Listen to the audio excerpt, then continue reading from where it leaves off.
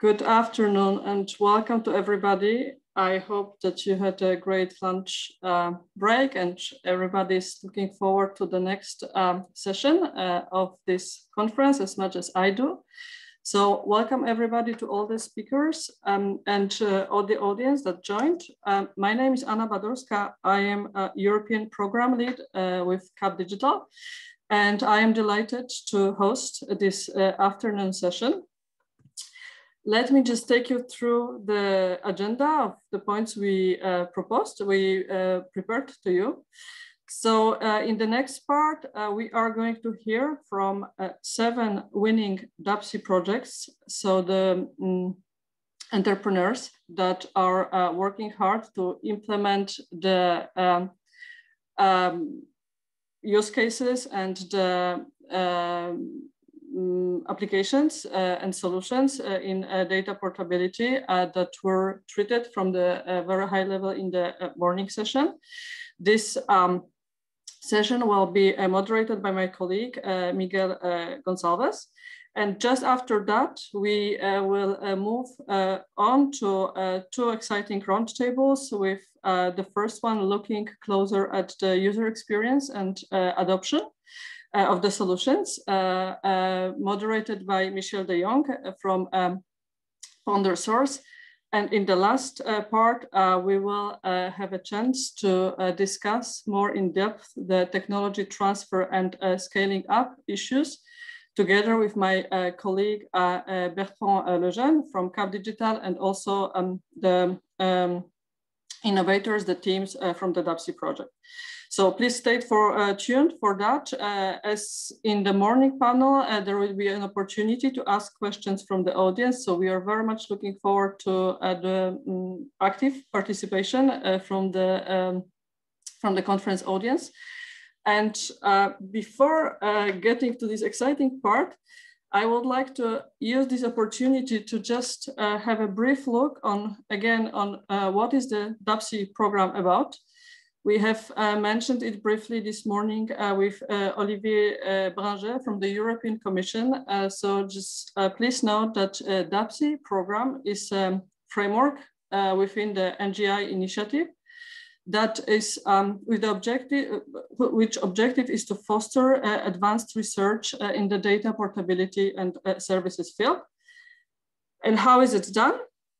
It's through support that we provide to researchers, SMEs, startups, and innovators by providing equity-free funding and also a pack of services, may that be coaching, mentoring, or any other types of support in the areas needed or that's fit best to help those entrepreneurs on their way to market, to reach the market and to bring their use cases to contribute to internet community. This project is well advanced. It started already end of 2019, but in any case, it is not yet finished. It will go on until late 2022. So there are still opportunities to come. And just to mention, it's a project of almost 7 million euro that the European Commission is sponsoring. And also, as already Olivier mentioned this morning, 80% of these funds gets directly to the innovators, to the entrepreneurs. It is led by 6 European partners from 5 countries, with Zabala Innovation Consulting, the coordinator of DAPSI, Fraunhofer, a leading research applied institute from Germany, F6S, biggest community of tech founders, IMT Starter, education and research organization from Paris, linked to Institut Mines Telecom, a school in Paris, engineering, a global software integrator from based in Rome, and Cap Digital that I don't have to present you, I think, after the morning session, and that is the host of the conference today. And having said that, I just would like to invite everybody to keep in touch and to stay tuned for more opportunities to connect with us through social media, or just reach out on the email, because there will be more funding opportunities from DAPSI coming this fall with the third open call. So there is still a chance of maybe one of you getting into the program itself. And I don't want to stop you any further from getting to the very, very exciting part, that is the DAPSI final event and the presentations of the innovators. And I have a great pleasure to hand it over to my colleague, Miguel Gonçalves, who will be hosting you and moderating this part of the afternoon. Thank you very much, and back to you, Miguel. Thank you, Anna. Thank you very much. Hi, everyone. So yes, I'm Miguel Gonçalves from DAPSI. I'm responsible for dissemination and communication activities for the Data Portability and Services Incubator, also called DAPSI. So we had a very successful first open call with more than 182 projects submitted. And what you will see next are the 7 projects finalizing the first edition of the DAPSI supporting program. Let me just share one thing before going straight to the presentation. It's kind of a consensus that there won't be only one perfect and agnostic solution available tomorrow to address the data portability challenges. And that's the beauty of the projects funded under the NGI DAPSI program. As you will see, they all have their own backgrounds, points of view, different approaches to solve these challenges. And you will see this in the presentation. So let's start with the first project called DEEP, which will be presented by Philip Page. Philip, with the aim of reviving the universal collaborative aspect of the web.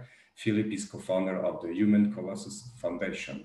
So Philip will be presenting in French, and this virtual floor is yours for 10 minutes. Merci, Miguel.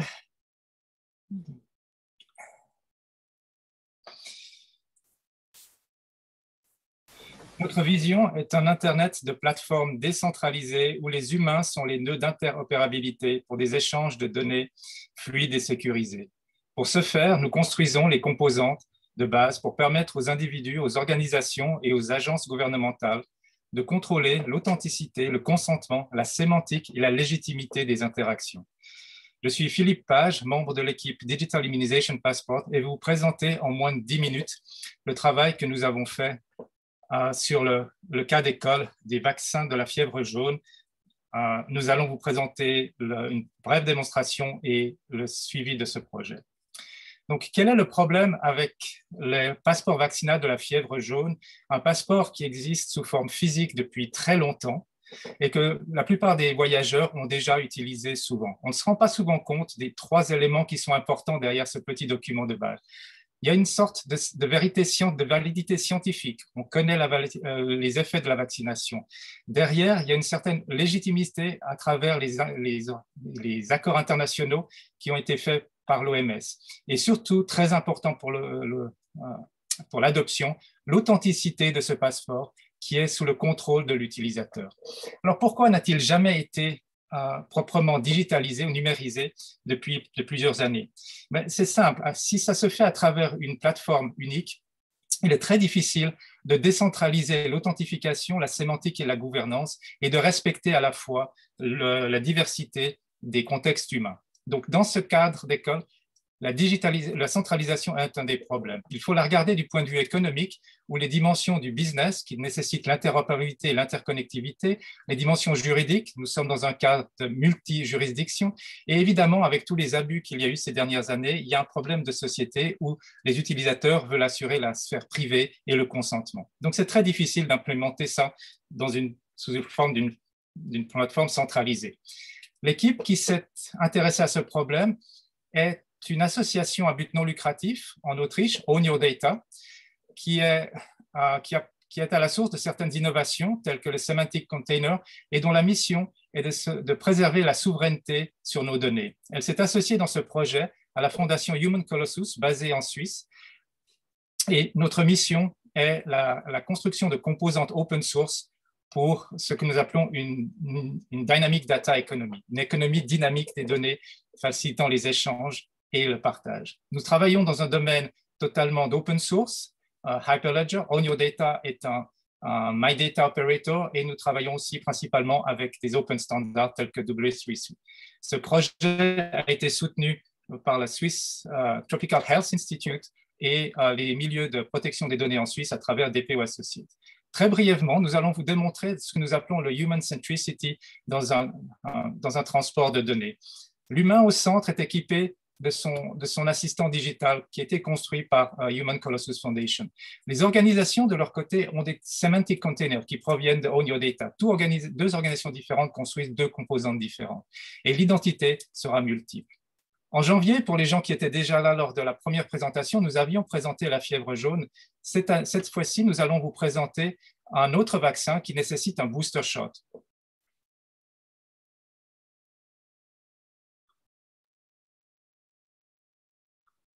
Here is a short demo highlighting key features developed in the NGI DAPSI Digital Immunization Passport project.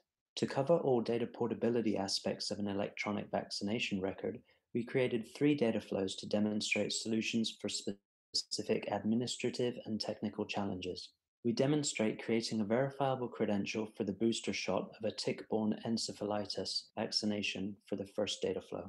From a user perspective, the process starts by establishing a secure connection with the clinic and the software checking compliance with the clinic's usage policies for sharing data. Following the initial data capture, including information about a previous vaccination, the user sends the vaccination request to the clinic via an encrypted channel. The clinic receives the user's vaccination request, automatically validates the input, and performs an additional identity check.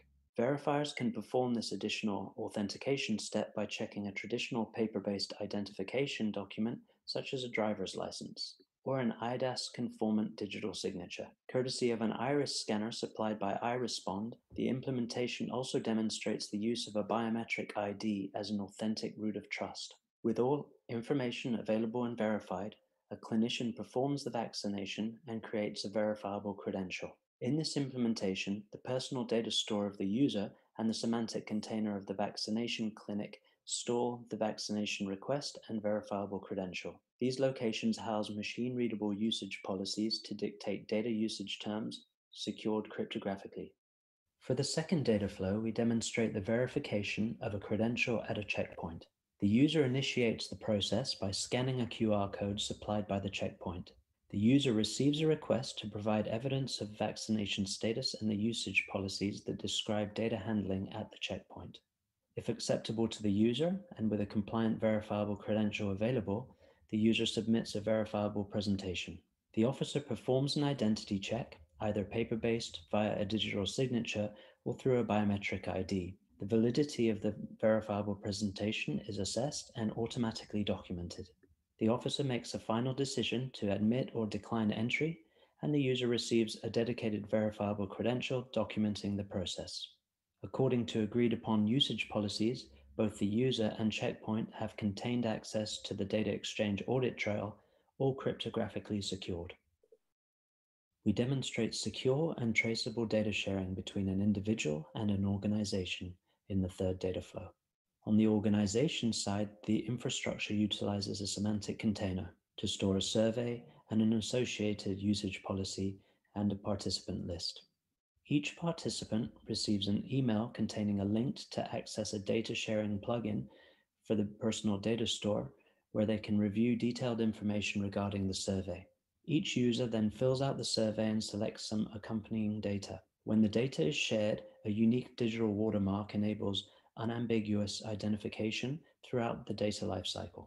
The organization manages all survey responses in the semantic container and can automatically process GDPR information requests or requests from the user to revoke previous consent instances.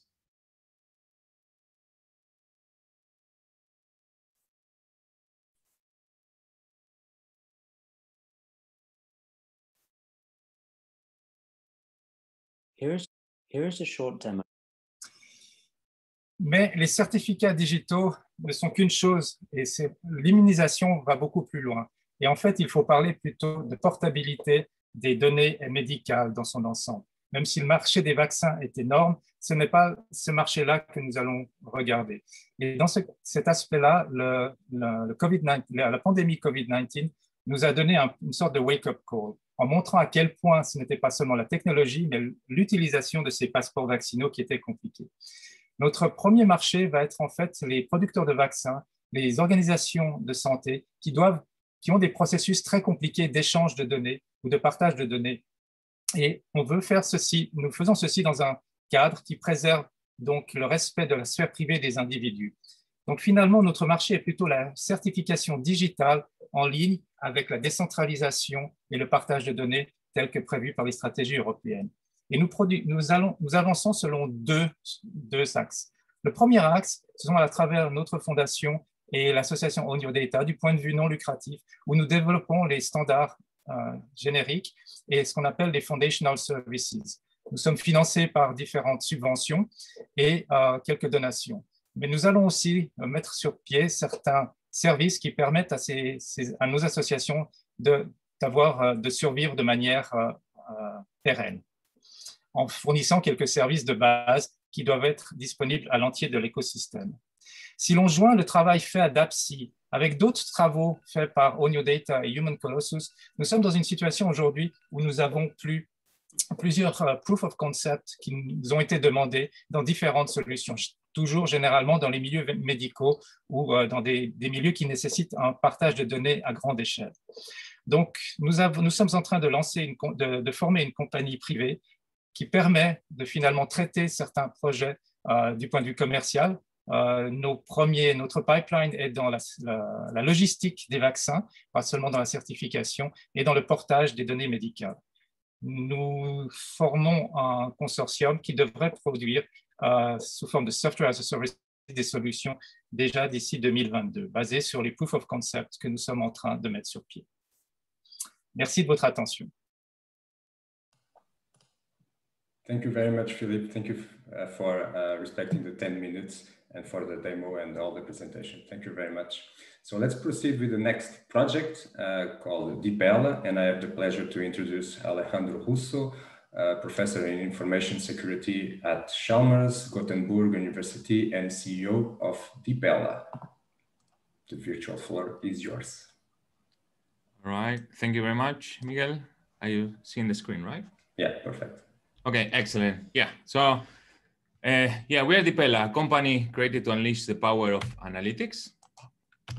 So if you want to summarize DPELA in one sentence, it's a deep tech startup that performs analytics on personal data while respecting the privacy of individuals, which will help your company to comply with some of the GDPR requirements.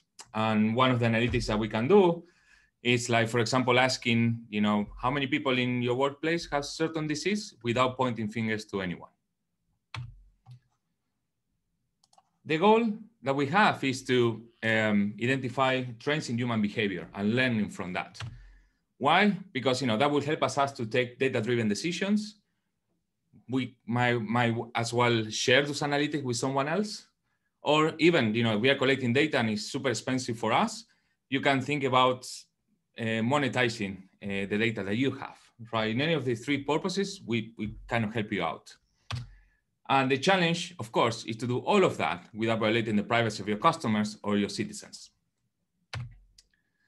Right? So more graphically, what we enable is cooperation around data. You want to have many companies or governments or entities that want to cooperate around data, then you need the data to flow, but without violating the privacy of the citizens or your customers. Or you can as well use it to share it internally. To be more concrete, for example, since the previous talk was about medical vaccination, here we choose a similar scenario where we want to learn about the trends of effectiveness of a medical treatment, for example, some treatment for COVID-19. Or we might want to learn about the trends about side effects on certain medical treatments or vaccines, again, with the COVID-19. Right, so Right, so you will collect a lot of data and it gets a point where you want to process it and kind of learn about these trends. To be more concrete and to see what are the problems about privacy that we can deal with, we can ask a question like, how effective is a medical treatment on patients which are in their 40s, they are male, and it has an associated heart disease. If I publish this result, nobody will get nervous about the privacy being violated. But what about if I ask the addition restriction that, and those people need to live in the Nordic countries. And on top of that, I ask that, it's people that regularly consume Viagra. And on top of that, that they have an EU passport. And on top of that, that they live in Gothenburg in Sweden. I will argue that people might feel comfortable about publishing the first number, the number corresponding to the question number 1. But the question number 5, that's a little bit more sensitive because it's kind of, people might be a little bit uncomfortable because there are many constraints that you need to fulfill, and the more constraints you have, you can narrow more individuals. What about if I can tell you you can answer all of them without worrying about violating the privacy? So yeah, before I show you how we do it, let me remove some of the misconceptions that industry has right now, which is about data anonymization. People believe that if you have a data set with some personal identifiers, and if you remove those identifiers or replace it by random numbers, you can release the data and the people is super safe and the privacy is preserved. Unfortunately, this doesn't work at all. And the reason for that is like all the columns that you have in your data set has strong correlations with who the individual is. So even though you remove some of the identifiers, you might still be able to identify the individuals in the study. Instead, we use the technique of differential privacy, which is a technique which has mathematically proven that works for ensuring the privacy of individuals. And that's why we created this company based on this technology to unleash the power of analytics on personal data. So this is who we are. So we are 2 professors in computer science. My colleague, Marco Gaguardi, which is one of the world leaders in data privacy, in this technique known as differential privacy, is at Boston University. Myself, I'm at Chalmers University and Gothenburg University in Gothenburg in Sweden. And I have more than 10 years of experience in building secure systems. And we have our business developer, Carola, who has a lot of experience in building software companies in a B2B model like we have. And of course, we are the faces, but behind we have a development team working and developing our product. Right. So yeah. So now I will tell you a little bit how we work, how we apply differential privacy, and what it is. And I will explain you slightly what our novelty is. So differential privacy essentially takes the results of the analytics you want to do on your customers or citizens and change the result of the analytics with some random noise in a careful way, right? In order to protect the privacy of individuals. And of course, because you inject random noise, you are losing a bit of precision of accuracy of your analysis. So if you care a lot about privacy, you need to inject a lot of noise, but then the accuracy of the analytics in the end is not that great. On the other hand, if you care a lot about accuracy, you need to inject almost no noise, which is not good for privacy. So there is a trade-off between privacy and accuracy. And to find the right balance is quite tricky. And that's what our novelty is. And that's why we kind of help out. So the way that we see that Dipela can be deployed is like a thin middleware in the database layer with a little bit of exposure to the data analyst in order to tune the amount of noise that needs to be injected to protect privacy. And yeah, we have developed a backend that does all this reason about privacy versus accuracy. We provide a user interface to help you out to tune according to what you need and the analytics that you are doing. And yeah, and we identify different management roles of the data, depending if you own the data or you want to just do analytics on the data. Our solution can be deployed in a centralized way. So you have collected all your data already. You want to analyze it, we can do it. We can also as well deploy it at the edge of the infrastructure. So as soon as you fetch the data from your citizen or your customers, we can do some analytics and then report those analytics to a central repository. But already that information is protected by this random noise that we checked. And as well, what we can do is like you give me an original data set and we give you a synthetic version of it that respect the same statistical properties as the original data set, but where the privacy of individual has been protected. All right, so our business model is B2B. So we identify as the possible early adopters, banking and fintech, smart cities, and health sectors. So if you are in one of these sectors and you identify with this problem, please reach to us.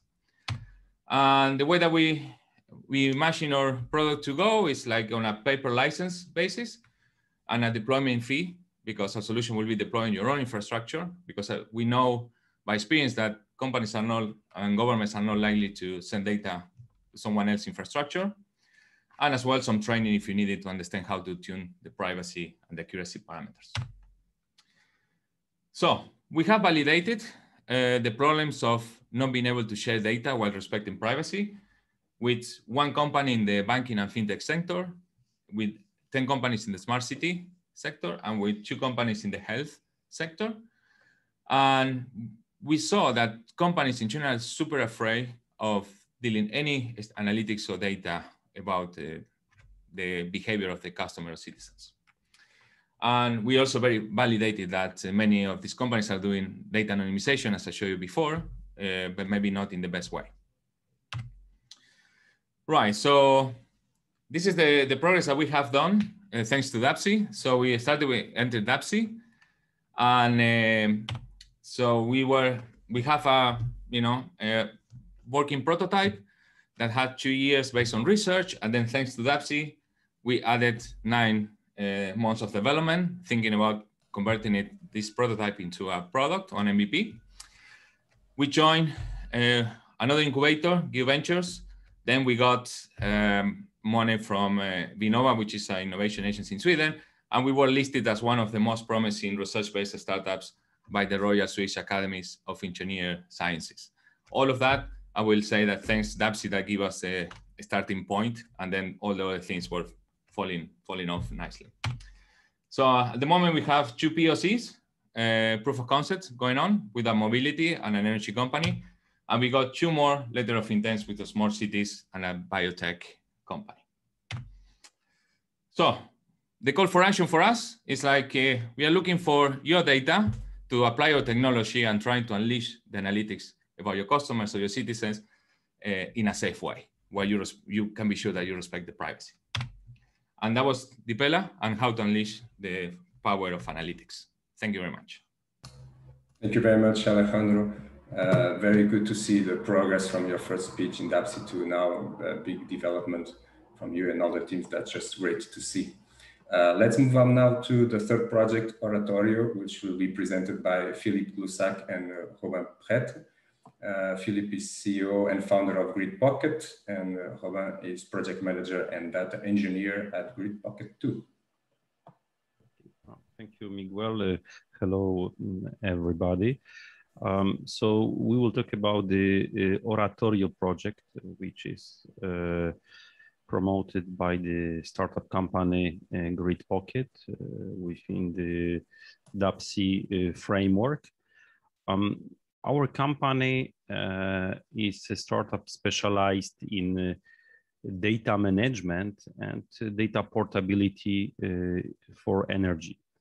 We've been founded back in 2009. Our company is based in the south of France, in Sophia Antipolis, and we also have an office in Poland, where we do research and development. And today we have over 1 million people who can access our applications through partnerships with digital utilities, because the particularity of our business model is that we work with utility companies, providers of electricity and gas, and we help them to share the data with their customers and help customers to make better decisions on energy efficiency. And we also work a lot on the research in cooperation with several research labs across Europe. Now, to give you some more background about the case that we are working on, is that today there is a huge transformation going on in the energy with respect to the way the energy is being measured and managed. And we are helping utility companies who provide electricity or gas or water to you to deploy the digital systems that are required to measure the energy consumption and then to inform users and help users to take better decisions. And this involves both residential customers and business customers. And the way we work is a white label, so we are not really known to the large public. We help utilities to deploy our off-the-shelf tools. And there is a lot of data exchanges going on in those systems. We cooperate with major CRM or metering data management systems providers to ensure that our data hub can collect and centralize a lot of relevant energy information in such a way that we can produce useful insights for customers. Simply speaking, we manage through the partnerships we have and through the consent we get from the end users. We manage to get the data from your electricity, gas, and water meter, analyze this data, store it securely, respecting all the privacy measures that are imposed and we impose on our own. And this way we help customers to get better information and advice. Typically, users can save up to 20% of the energy bill and reduce their CO2 emissions. Now, it's great. This is a very successful solution, but the market is evolving very fast and we see more and more new innovative ways of consuming energy. To give you just an example of two, the first is electric vehicle. The electric cars are great, but they consume actually a lot of electricity. When you charge an electric car, this car can consume instantly as much as 10 or 20 houses. This is a huge energy demand that is generated from the electric vehicles. So we've been approached by some utility companies saying that, well, we have difficulties to manage the stability of our electric grid at the moment when there is a lot of cars charging at the same time. Could we somehow share the information with the electric car charging providers in such a way that they could slow down or manage the electric charge depending on the availability of the energy, price of the energy, and the capacity of the grid, and also the consumption of people near the charging station. So in this way, we could avoid strong investments in reinforcing the grid, and we could also avoid the additional CO2 emissions related to the peak of energy consumption. Another demand comes from the heating applications, air conditioning. They can represent up to 60% of the household energy consumption. And again, they contribute very strongly to the peaks of consumption in winter and summer.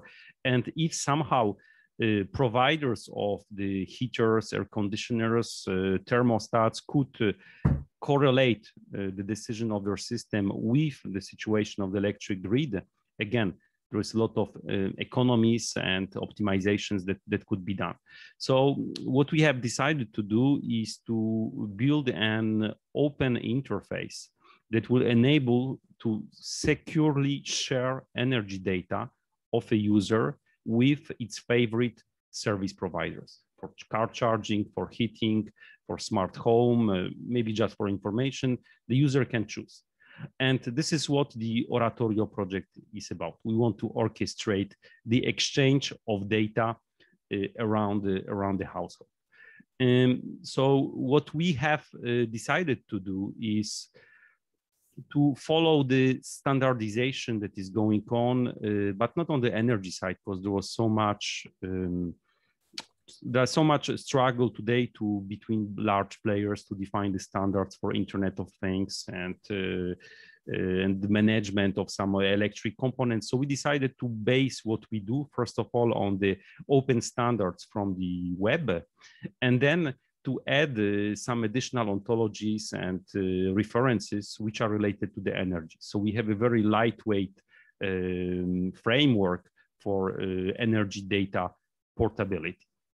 So now, in terms of the technical solution that we have decided to put in place through the Oratorio project, this is a solution which is based on the open source API and of some open source components. This solution is being implemented as a way for a utility company to build an ecosystem with third parties of service providers in such a way that the user has all the decisions to make in terms of the consent and sharing data and can benefit from this data sharing. And I will ask our research engineer, Robin, to talk more about the technological implementation. Yes, thank you, Philippe.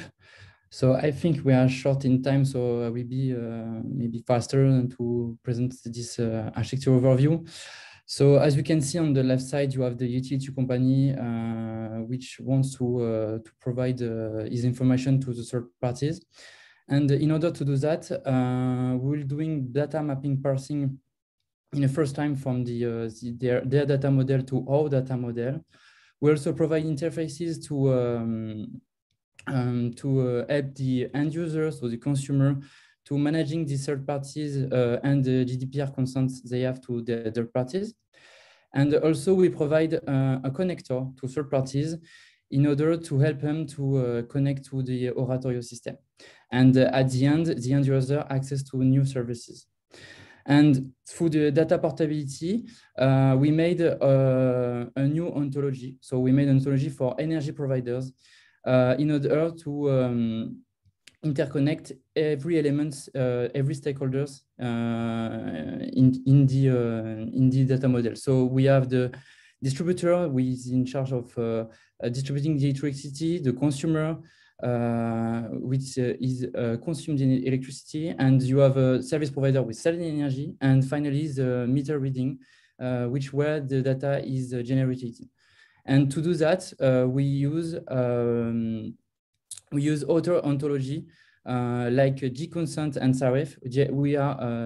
They are open ontologies that we use for our own ontology.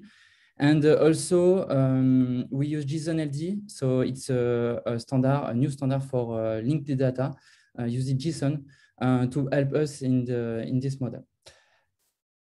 Okay, thank you, Robin. So now what next based on this implementation? We have developed an MVP within Oratorio of the solution that we commercialize as a data hub for the utilities. And this data hub actually serves two functions.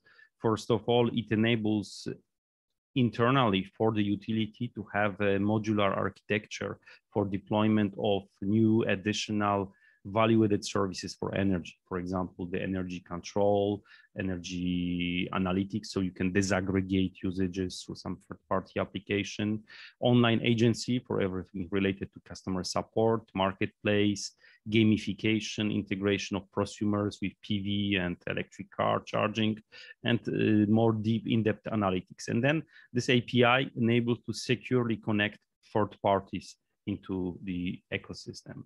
Now, today we work in partnership.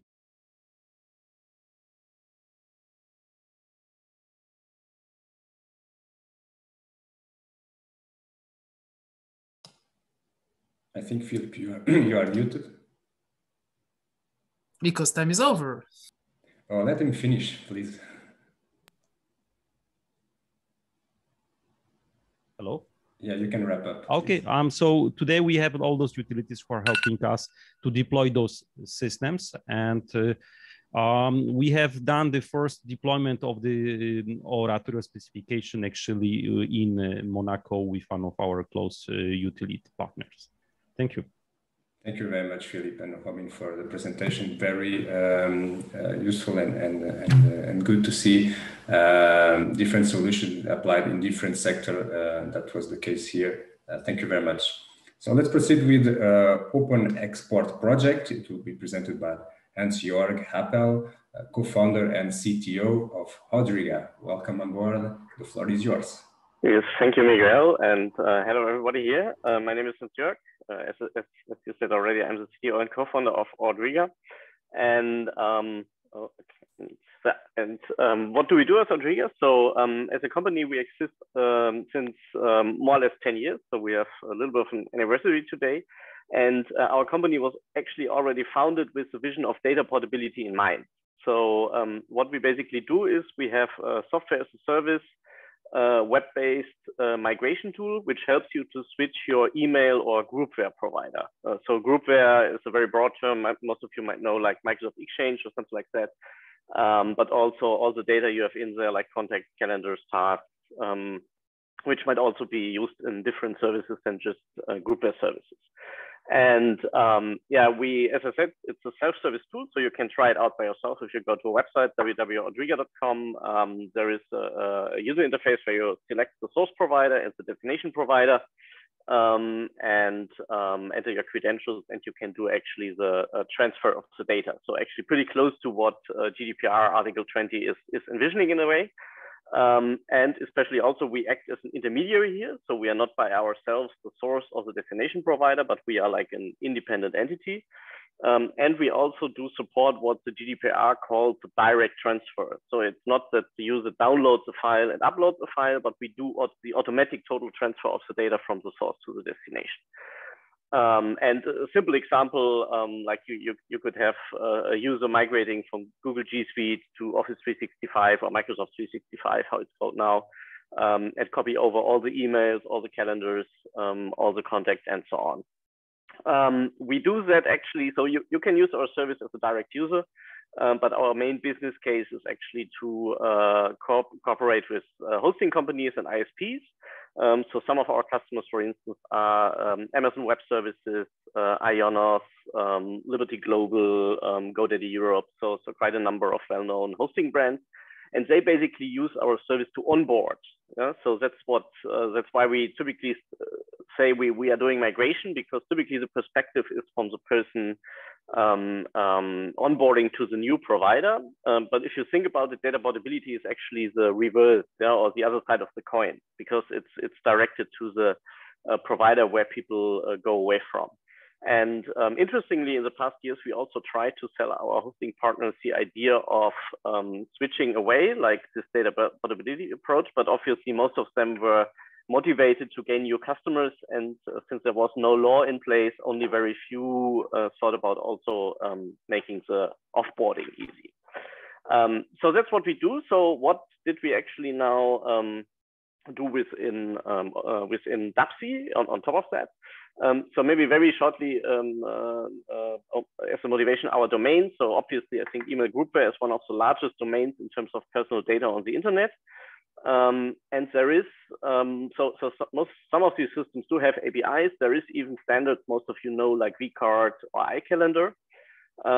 However, in many cases, these standards in a way are, not really built for portability in a strict sense, and also have their problems. You need to download, upload a file again, which makes it tricky, and also the properties are not always well matched. So in what I presented you before, like Office 365 Gmail, we typically use the existing APIs, legacy APIs by the vendors.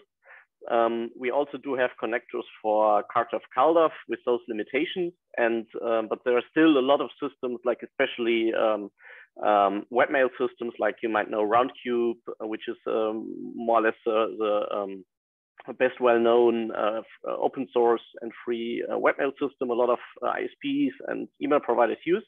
And these systems, in some cases, don't even have the vCard export functionality. And so we thought about how can we improve that, and how can we make data portable for the millions of users of these systems. And there is actually something going on in the IETF in terms of standards, which is called the JMAP protocol. So there is a JMAP working group, which initially started to build something like a better IMAP for accessing email data. But over time, actually, the work of this working group also extended to other data you have in a groupware system, like contacts, calendars, and so on. And the interesting thing is that this seems to evolve also in a way to a kind of an interoperability protocol for all the different types you have in such a groupware system based on IETF standards. And so we joined forces basically with that activity. And we are also a member of the CareConnect consortium, which is very tightly related to that IETF working group. And yeah, so we basically already contributed to the contact and calendar standards in parts. And within DAPSI, we especially pushed forward also a whole new IETF draft for tasks, for instance, which was not so much addressed now. And yeah, so the overall idea is basically that this can be a future standard actually to be adopted by groupware, webmail, but also like, you know, task management, contact management, maybe CRM systems. So all systems that deal in some or the other way with this contact calendar task data, which is very fundamental to many of our daily work processes. And on the other hand, there are then also, if servers do expose that in a large fashion, there is of course a large incentive for client applications, maybe on desktop, maybe on mobile, to also adapt that and yeah, be more interoperable with the existing systems. And yeah, you might know, for instance, especially on mobile, the situation is mostly that there is like ActiveSync very popular, which is a very proprietary protocol by Microsoft and also not covering all the data. So certainly there's also a lot of a benefit for mobile application ecosystem here. And there is actually even some of those applications popping up. So there is in the NGI Pointer initiative, which is kind of a sister project to NGI DAPSI, as far as I understood it. There is an Android client developed further, which is basically also using or basing on this JMAP standard. Yeah, there is basically on that approach with introducing JMAP as an intermediary API. I already told a little bit. There is two benefits you could draw from this. So one is actually the classic user switching to another provider or import-export case, which basically we do support in our daily business. But also, as I mentioned before already, if that API is in place once, also a little more different data portability cases can be achieved. Like, you know, something I would call it maybe incremental data portability, where you have maybe a client interacting with two different data storages or something like that. So, you know, data portability not always is just import, export, or switching hard from one provider to the other. But of course, it's also concerned to use case where users can share data between different apps. And I think the important message here is that work on JMAP basically is neutral in terms of the actual data portability approach followed by or used by user or by server provider, and many different scenarios are possible here. So what have we been doing within Open Export in particular, besides contributing to the standardization? So we also started implementing things, and one of the major achievements we have is that we bootstrapped a number of plugins for popular open source webmail systems. I already mentioned Roundtable. Many of you might also know Nextcloud or Hordy, which is used by a lot of universities. And we basically developed after this standard first implementations for these different webmailers to enable them speaking JMAP, and so that they can be used for all these different use cases. And this is still ongoing work to a certain extent, so there is functionality already there, especially in terms of contacts and calendars. But it might not yet support the absolute full breadth of the JMAP API, which is quite powerful and so on. But of course, it's also the open source idea here that there is maybe some uptake by the community.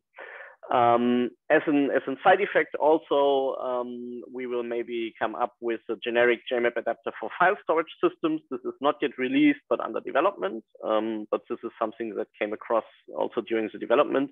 And there is also some pieces of JMap library code, which, for instance, other open source projects could use in order to write plugins for their own system in order to make it compatible with those JMap standards. And there's also some interest by vendors that came to contact to us also due to our DAPSI involvement and hearing about all these activities, and yeah, we're already working on that. So we are very confident that maybe that will really become some kind of widespread standards in here.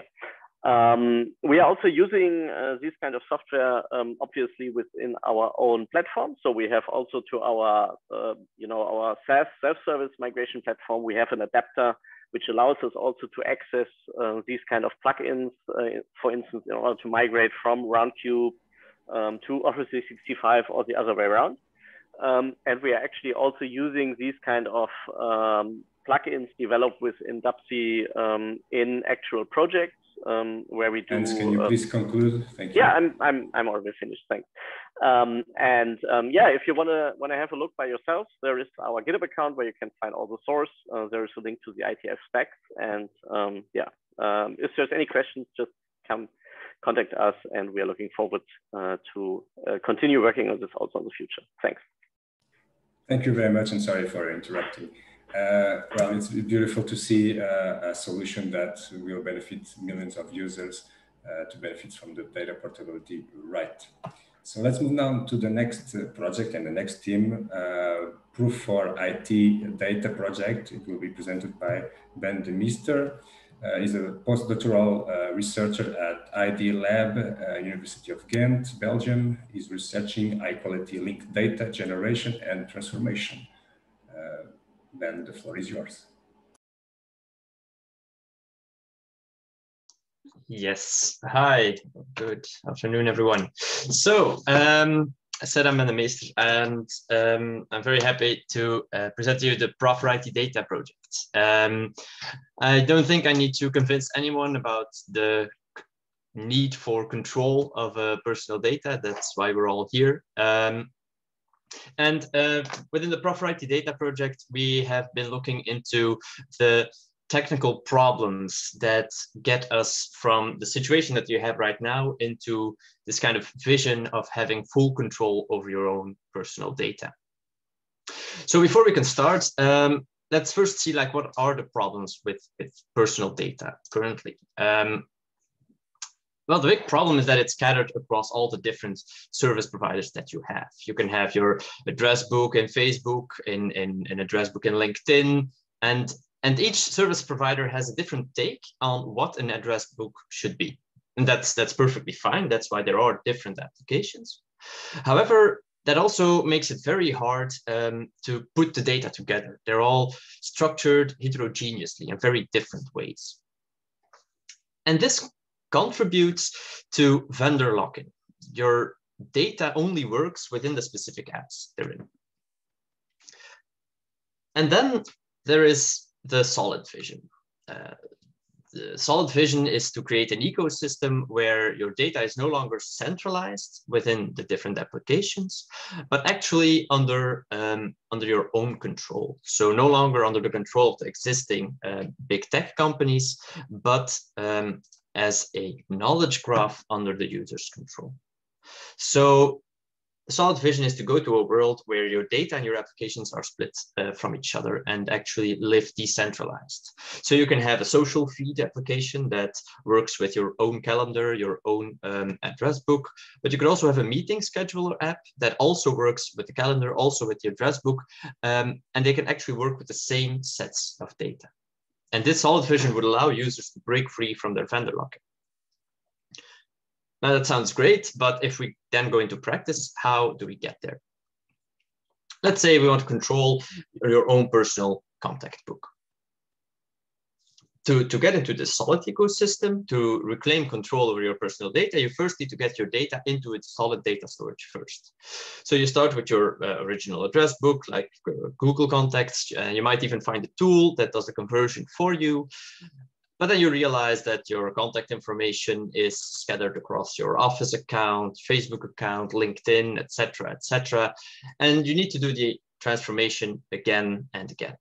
And that's when the problems start. You have duplicated contacts, addresses that are formatted differently, data that is missing in one data set but not in the other. And it becomes almost impossible to move from the current ecosystem to a solid ecosystem using existing initiatives and keep your existing data. And why is that? Because the existing initiatives are typically hard-coded one-to-one transfer systems. So you basically move from one web service to another. And this means you actually need to implement different adapters. You have to do actual development time if you want to support different web services. And in the end, you basically just move your data from one service to the other. You keep the same level of control. So these existing initiatives lack the transparency and interoperability to really create a decentralized world. You end up not knowing how your personal data is processed, and you end up in a similar situation as before. So the problem is not actually how to migrate your existing data, because then you just move your data around. The problem is how to integrate your existing data. And have a system that is just as easy to set up when you're integrating one data source or 100 data sources. And given we're talking about personal data, we need a system that is fully transparent, so we know exactly what happens with our personal data. So if you like to have total control over your digital profile data, that is why we have worked on the Proper IT Data project, a flexible tool for transparent transfer of personal data to personal data stores. So what is Proper IT Data? It's a data processing platform to integrate any data source into a personal data space. So your LinkedIn information, your Facebook, your Google contacts, but also your Imager, Flickr, pictures, all of them can go through the same platform. And the Proper IT Data platform does all the heavy lifting. So managing all the authentication, setting up the infrastructure to extract and transform your personal data. All of that is handled by Proper IT Data. The only thing you need to do as an end user is choose which data parts you want to integrate. How you can actually choose which data parts you integrate is actually a way is configured using RML.io. RML.io is an extension on top of a W3C standard, R2RML, and actually also going into a standardization track. And this allows you to really create presets. So extensible and reusable configurations that allows you to make a very customizable and transparent pipeline. So you can really configure, these are the data fields I want to use from my LinkedIn page, from my Facebook page, from my Google contacts, and you can, up to the finest detail, shape how you want your data to look like and where it goes to. And because everything is described in this kind of configuration, it's also 100% transparent.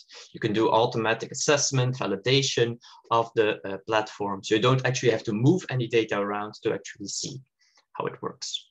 And this is, as far as we know, quite unique in the current data portability landscape. And on top of the Proper IT Data platform is a demonstrator, which provides like a one-click solution to reclaim control over your personal data. So you just select one of the presets and the Proper IT Data framework moves your data around in an interoperable format. The system itself is built on open source and open standards. We use open source software because if actual development would be needed, it's actually easier to create customizations. It also increases the transparency of the platform itself. The source code as well is available. And we built on mature libraries such as RML.io and Communica. And all of the data that is generated is using open standards for increased interoperability. So we make use of semantic web knowledge graphs and the RDF model to create the integration model for your personal data. And as said, we push it into the solid ecosystem to have personal data spaces with full personal access control. So as you can see, the proper IT data platform is quite a technical one. So who is it for? It's actually for knowledge scientists to create these kinds of presets, best practice data transfer configurations, and actually to integrate it into existing personal data applications or use it as a preprocessor for personal data applications. Because these configured proper IT data setups let users easily transfer their data for any use case. I also think that this whole for any use case is kind of the unique selling proposition of proper IT data. By making use of these fine-grained configurations instead of implementations, you can really provide a lot of flexibility in data sources, making it also very cheap to integrate new sources and have a lot of control and transparency over your data integration needs.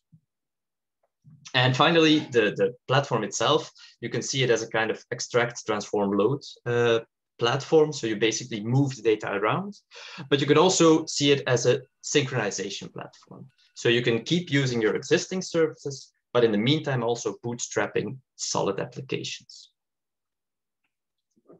So if I can kind of conclude of what we were able to do in DAPSI is that we were really able to bootstrap this kind of platform. So we could improve the technology readiness levels of the core technical platform and improve functionality of the open source libraries or components we have been working on.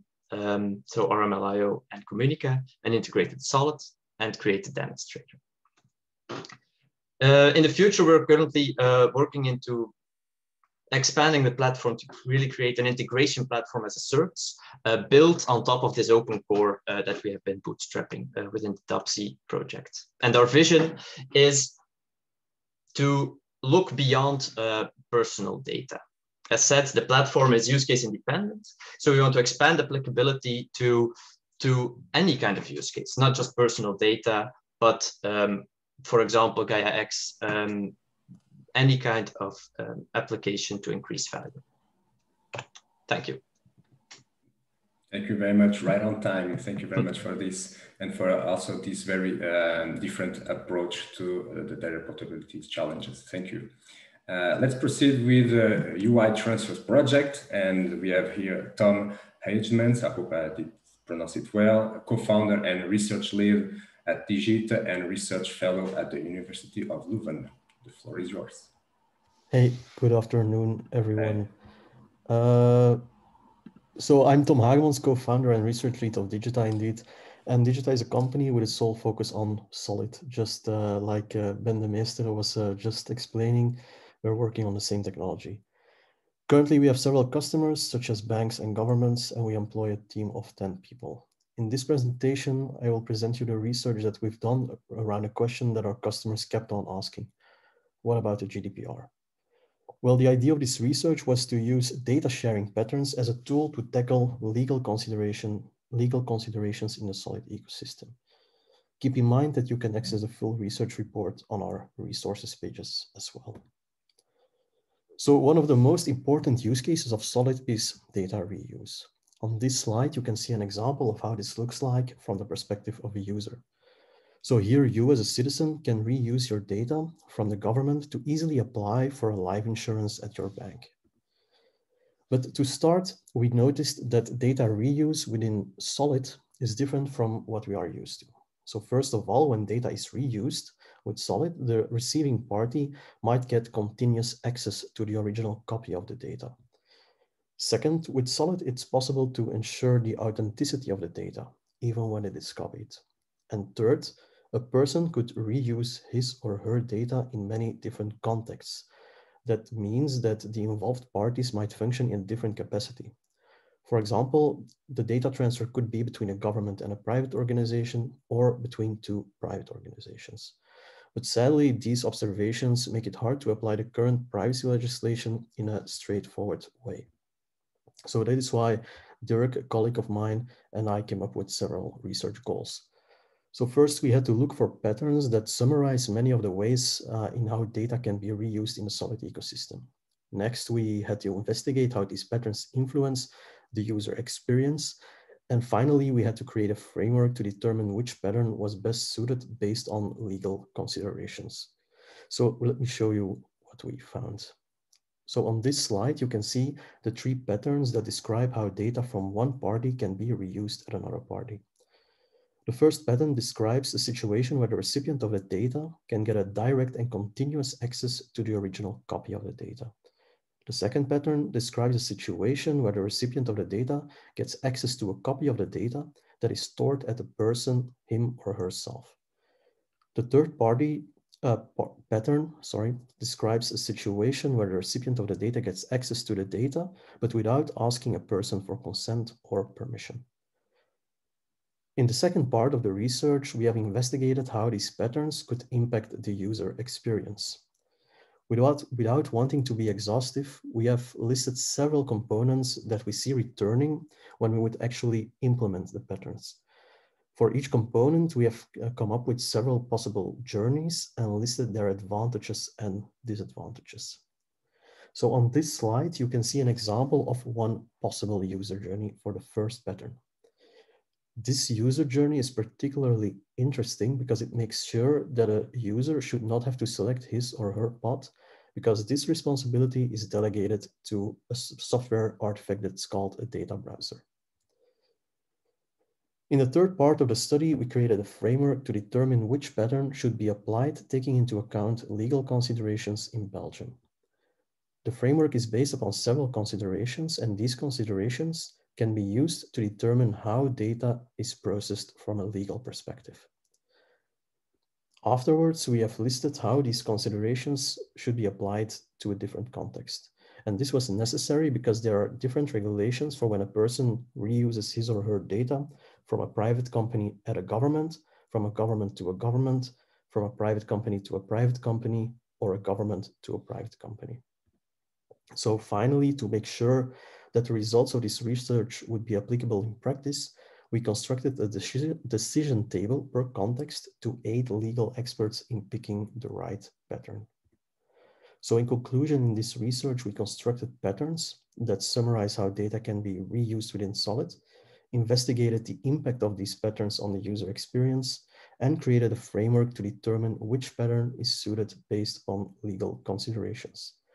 If you want to dive into the nitty-gritty details, you can simply browse to digita.ai/resources and download the report for free. Thank you very much for your attention. Well, thank you very much, Tom, for saving us some minutes there. Thank you for the presentation as well. Let's move on to the last but not least project with Alias, and which will be presented by Mehdi Medjawi. Mehdi is the founder of Alias, the company that is building APIs to make GDPR programmable, and is also founder of API Days, the conferences, the main event series on APIs and portability. So I hope you are ready, Mehdi, to your presentation.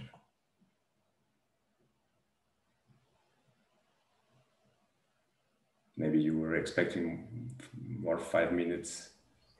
Yeah, you're here with us. Cool. Are you here? Yeah. Sounds good. So I will share my screen right now. So you said 5 minutes? You said 10 earlier, but yeah, okay, perfect. Are you able to see the screen in full screen? It's coming, right? Yeah, perfect now. Yeah, perfect. Hello, everybody. Thank you. I'm really glad to be here. I'm really excited about portability in all sense. And we've done a lot of work into that aspect, like our other friends here. And I love to present now. So really at Alias, our mission is to make GDPR programmable for developers to reduce cost, increase scalability, and make portability finally possible. we will tell you how we came to this conclusion and how to do it, in our opinion.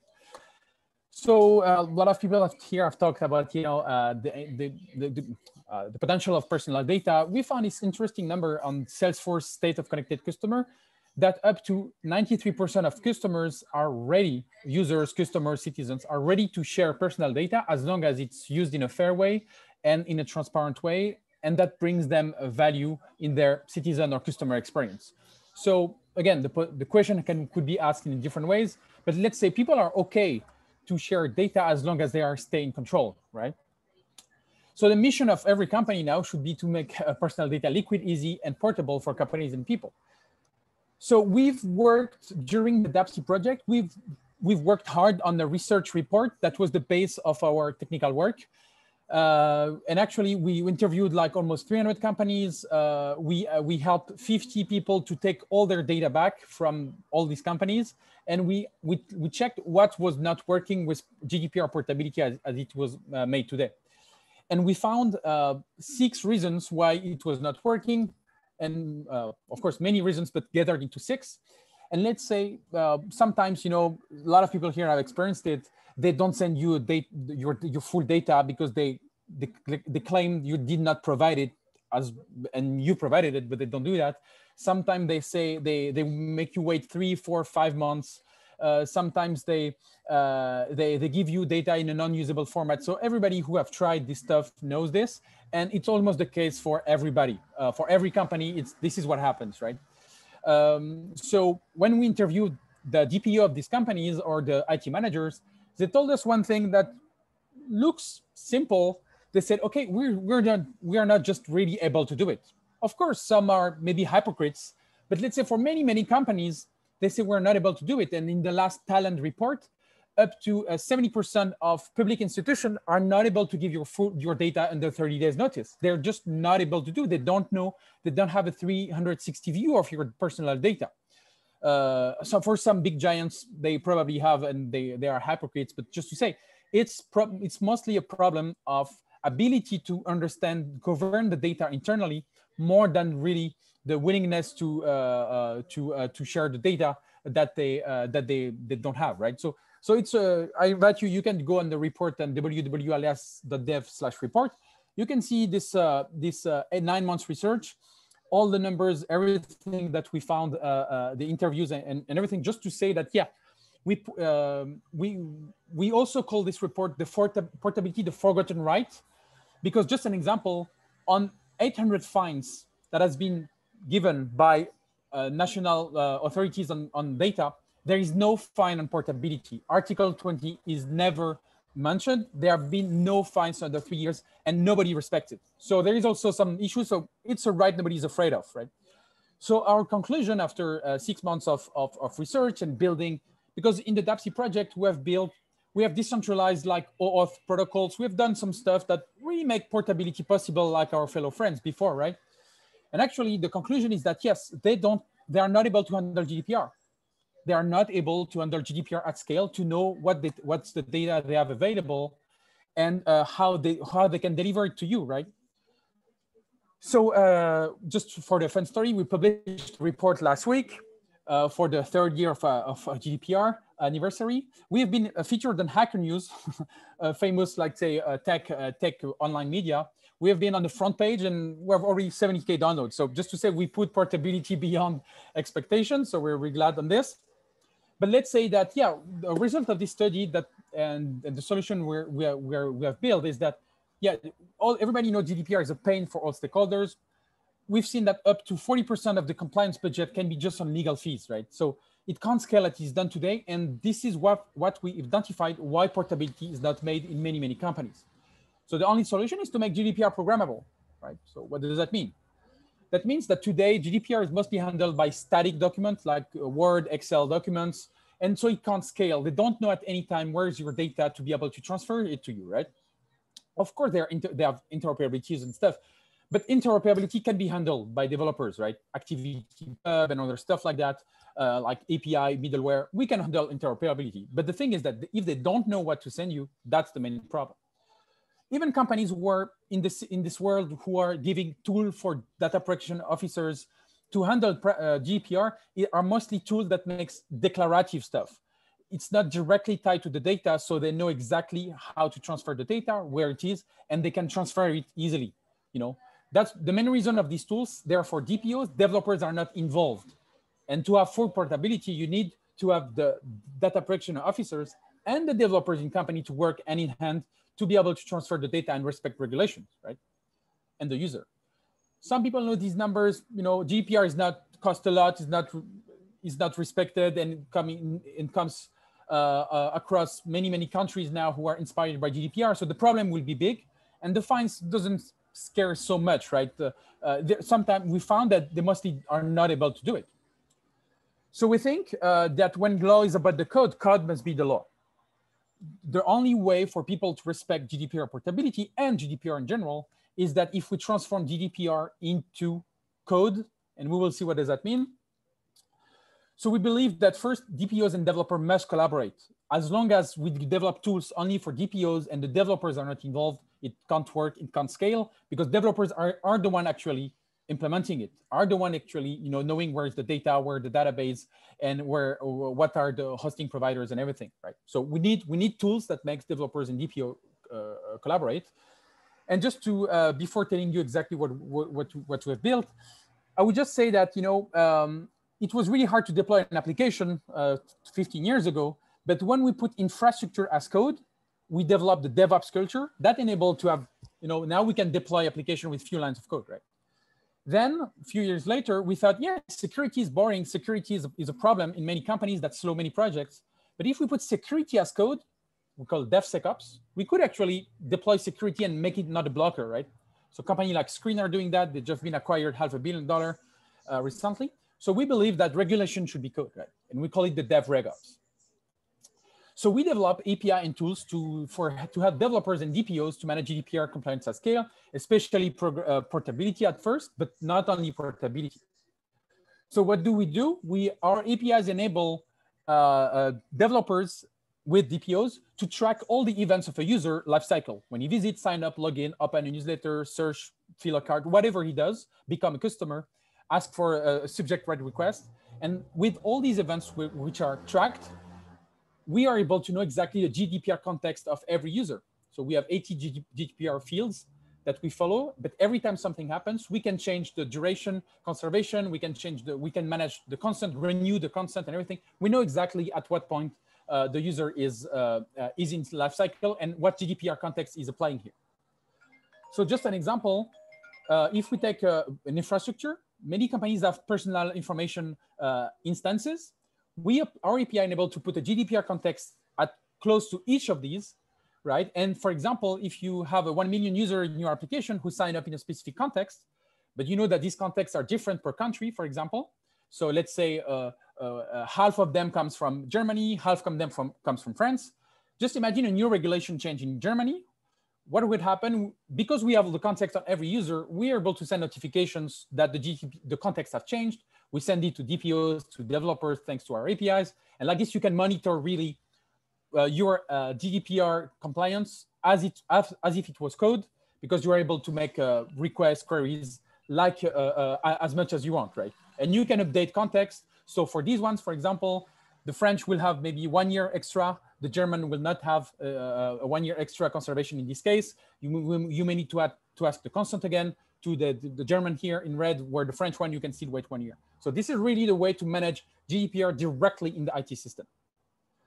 So our end goal is really to be the GDPR compliance unit test, as we call it, to answer, for everybody to be able to answer in the company, is this personal information, personal identifiable information GDPR compliant? Can we use it? And like this, when you want to deploy an application, you have a notification to say, look, yes, the purpose is right, so you can use it, or the purpose cannot be right for this application and for this country. Okay, you cannot use it directly, right? So this is the DevRegOps approach, putting regulation as a way to be tested at any time in the applications to be sure that you're compliant by design when you go in production. So we're building these APIs. We just released the first one. It's a search engine for data conservation, duration, purpose, and portability. You can go it's for French DPOs for now only. on durée de conservation.fr. And like this, you can have already a search engine with an accessible API to handle data conservation duration as a piece of code that you can integrate in your system. We're doing more for sub-processors and others right now to be sure that GDPR can be handled like this. People already back us, like INRIA, you know, the French national, let's say, IT lab, and DAPSI, of course. And we raised a seed round with Elia and Elia partners and angels. And the founders of Alias are the part of API Days community and founders of the API Days conference series and part of my data as a steering room member. Please conclude. Yeah, that's the conclusion. Just to say, we're now a team of 4 jurists in PhD in law and 4 developers. We are hiring to make GDPR and portability programmable. And yes, that's what we built thanks to DAPSI. Without DAPSI, it would have been a lot more harder to start a company like that. Thank you very much. Thank you very much, Mehdi. Huge congrats on the report. Definitely data portability is not forgotten, at least for a moment. Thank you very much for all the presentation. I will share on the chat the link where you can have the details of all the projects that are funded through NGI from the first open call and the second open call, and you also have the links to each of the teams. So you can have all the details there. And I think we are going now to a break, and we will meet again at 3 p.m. CET, if I'm not mistaken. So yes, have a good break, and we will come back for the 2 remaining roundtables. So see you in a minute. Thank you.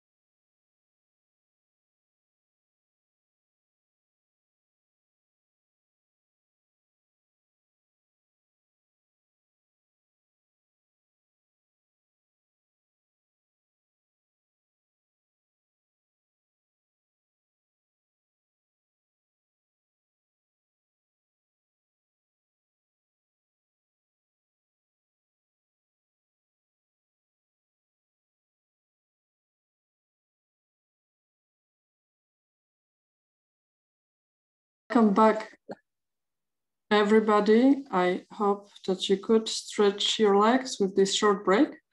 So it's my pleasure now to introduce the next part.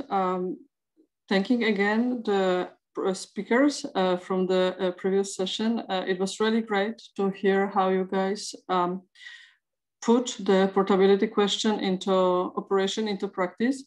And of course, all this wouldn't be possible without the user and user experience, and all questions around the adoption. So for this reason, we have chosen this as the topic of the next panel discussion. And we would be very interested to hear what's your take on this challenge. And with that, I'm just giving it over to Michel, who will be moderating the next 45 minutes. Just a small, short information to the audience. Your questions will be taken at the end part of the session, yes, so please don't hesitate to shoot them on the chat. We are very much looking forward to have lively interaction with the public. So I give it over to Michel, Christophe, Jan, Hans, Jörg, Philippe, Jean-Baptiste, and Ben. Thank you. Thank you. Yeah, welcome to this panel. So we have on the panel, we have Christophe Fabianek from Own Your Data and the DIP project. We have Ben de Meester from IMAC and the Pro for IT Data project. Philippe Gluschak and Jean-Baptiste Bernard, both from Grid Pocket and the Oratorio project, and Hans-Jörg Happel from Audriga and the Open Export project. And so the topic is about data portability, specifically usability and user experience. And the funny thing is, when you think about data portability, it's always sort of a next step from data export. So being allowed by some service to download a zip file with your data in some data format is one step. But then what do you do with that? You know, where do you take it to, and what is the format that's in? How do you use it? And that's usually where, if you give a user this data, then that's probably where it stops. They have a right to have their data, but once they have it, they can't use it. So how do you make it usable for them? So I think data portability, almost by definition, is about the usability of data export, because you can almost always export your data from one system and import it in another system, even if it's like printing everything out and then typing it back in with data entry. That's the most manual way to have data portability. And so instead, going from manual data portability to seamless data portability is the challenge that we want to solve with all the DAPSI projects. So that's why I'm excited to be honored to be moderating this panel.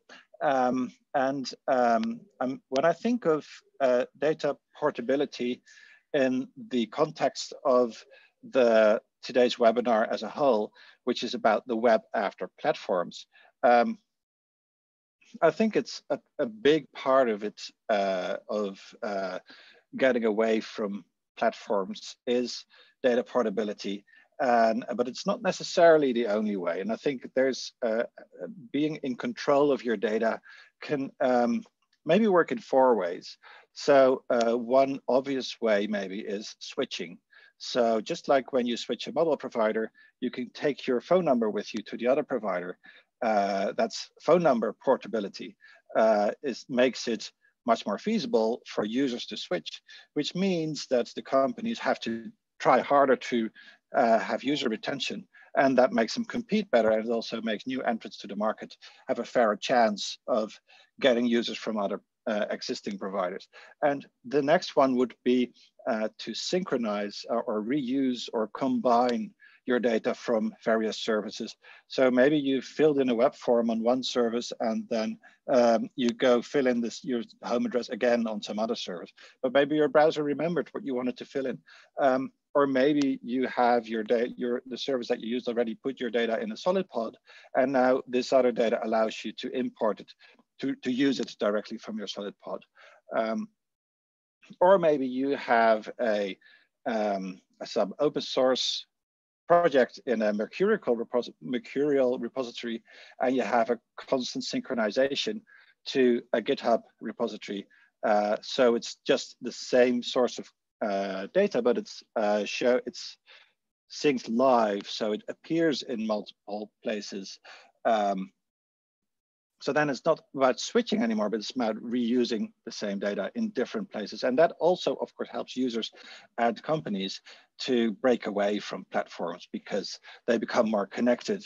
And that would be the next way in which we can, if we want to switch away from platforms, data portability is not the only thing we need to think about. Another thing would be federation, as we know from email, for instance. But if you look at, for instance, calendars, when you invite somebody for a business meeting, you can send them an email with a calendar invite that maybe they can import straight into Google Calendar or straight into Outlook. And those format where one business decides to use Outlook and another business decides to use G Suite, and they federate. So that is also, of course, an important part of how we can escape from platforms. And the fourth one I wanted to mention is building blocks of an operating system or an app platform. If you think of Android, for instance, which is so powerful now, there's when you build an application, say you're a startup that builds, I know, a photo app, and you do it on Android, then you have all these Google services and all these integrations, and you can share photos from your app to other apps, or maybe from other apps into your app. And if you want to do anything related to location, then you probably need to integrate with Google location services. And the more well, the more features you want to add to your product, the more aware you're going to be that you're on the Google platform. And so one thing that maybe as an open source community we should try to build is a sort of is building blocks for app developers, so that developer experience is better when you try to build an app that is not based on platforms, but that's based on open standards. Where are the building blocks you can use? And if you say, oh, I'm going to build a solid app, where is there a solid operating system that lets you say, well, this is how you deal with users, this is how you deal with location, etc. And so not just how can we help people switch from one service to another, but also how can we help data to be more fluid and more location independent. In general, how can we help different platforms become interoperable while people stay in, so federate these platforms? And how can we make the whole stack of technologies that we build apps on top of be more open? So trying to make the scope very wide, and then maybe we can bring it down a bit now in the specific project, which is to provide some context of data portability as we talk about it. So for this session, I would like to give each project 5 minutes to define how their project relates to usability. And after that, we'll have a short open discussion and with the panel. And after that, we'll have questions from the chat. So you can start writing questions in the chat already when you have them. And then in the last part of this panel, the panelists will answer questions from the audience. So to start the round of project pitches, I would like to invite Christoph Fabianek from On Your Data, the IP project. And I think it's very timely. The vaccination passport looks at yellow fever, but of course now with the, I don't know where you are, but in Netherlands, it's very sunny and thinking about where I want to, if I can go on holidays this summer. And I'm probably, if I want to fly somewhere, I'm going to probably have to show some sort of proof of corona vaccination at the border. And yeah, I wonder what the usability aspects of that are. Do I show them a QR code? How is this country going to use my medical records, etc.? So Christoph, the virtual floor is yours. Thanks a lot, Michel. Hello, everybody. Good afternoon. Actually, I'm working the last 15, almost 16 years in areas where we worked a lot on usability and I had a lot of user interaction. And so this is something that I spent quite some time on. And I'm very happy actually now in the last 9 months in the DIPS, the Digital Immunization Passport project, that we addressed a very specific problem right now. So how can we handle our vaccination information? And actually, I want to really continue where Philippe, just in the 10 minutes presentation before for the project, asked the question, why is yellow passport, most probably all of you have such a passport, why was it never digitalized? It exists for 20, 30 years now. And I think one of the aspects was also usability. And I've written down a few aspects because usability is quite a broad aspect, quite a broad topic. What aspects actually are relevant and why was it so hard to digitalize this yellow passport and what maybe can become easier in the future? So the first one I think is, how do we store the information? With my passport, this is actually quite easy. I have it somewhere in a drawer. I haven't used it in the last few years, actually. Just now with COVID, of course, you have to get it out again. But somehow I exactly knew where it was stored. There was also the feeling it is stored somewhere else. The government maybe has some data. And also in our implementation, actually, we said, yes, we want to have it stored in 2 places. I have my own copy. I think this is very important from a human-centric perspective, that I have the data in my control, but I also have to somehow have somewhere backup at the clinic, at the general practitioner's office, who gives me the vaccination to store this data. Also, if I go to the airport this summer, when I go on vacation and my vaccination passport is checked, there will be some data trace.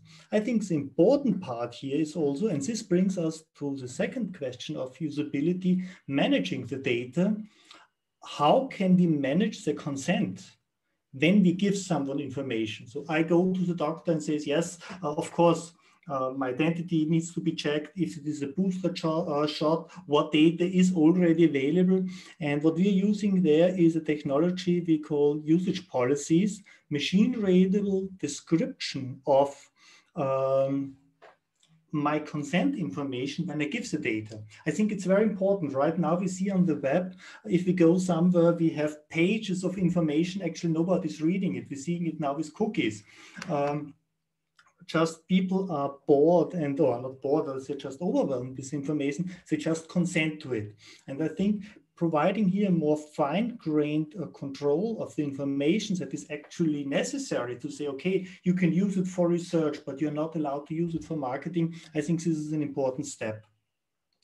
Another thing that we put actually quite some effort into it is, and this is also from my background with my data global, is the human as point of integration.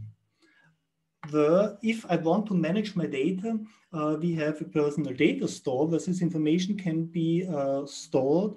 Right now, just last week, we received some funding to implement now an SSI wallet with a company in Germany, where we can store our data. And how can we make this really possible that the data, or that humans manage the data, having it maybe on their phone, having a personal data store, and can really interact with this data. I think this is very important to give people the feeling that they're in control of the data. This brings me to the next point, actually, and this is data literacy. We are building so much data and so much generating data, and we are building so much functionality. And I think, therefore, it's so important to have events like that one here, to talk with people, demonstrate what is possible, and we'll need to repeat this message. How to use this technology. We are actually in a very inner circle where we understand what's going on. We're on the very forefront, but we should not forget there are so many people out there who have other things to do than talk about interoperability, talk about data formats, talk about provenance. We shouldn't forget about them. Really take the time, talk with the people, educate them, but also not someone, a university professor talking down to some other people, but it needs to be really on eye level. And this brings me to the last point I want to stress on this roundtable. This is also identity. We had this kind of a fun persona when we developed our solution, where we said, okay, what would be if I walk naked into an airport? Would it be possible that I kind of provide credentials that I was vaccinated, that I have some kind of information?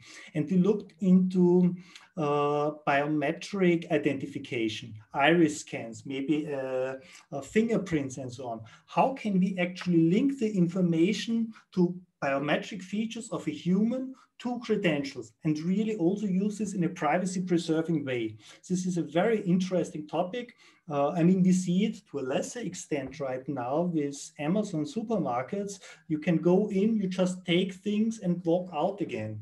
This is something that I think 10, 15 years ago, we didn't think it was possible. Maybe it is possible in 5 to 10 years that we just walk through an airport, and through biometric features, it's just possible for us because we are identified, but in a human-centric, privacy-preserving way, that our data is just used for things that we have agreed before to, but we don't need to carry with us our yellow passports, phones, tickets, and so on. So I think there could be a bright future, quite a lot of technical challenges ahead. I think the technology is almost there yet, but it could be that everybody is using it in a very non-invasive way.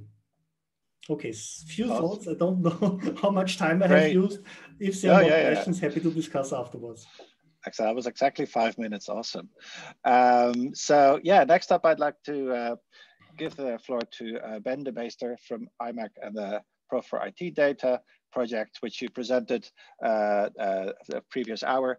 And expanding on your previous presentation, what do you think about usability in the context of data portability? And I'm also interested in maybe developer experience, where if you see your project as a building block, what is the experience of a developer that wants to build something without being on a closed proprietary platform?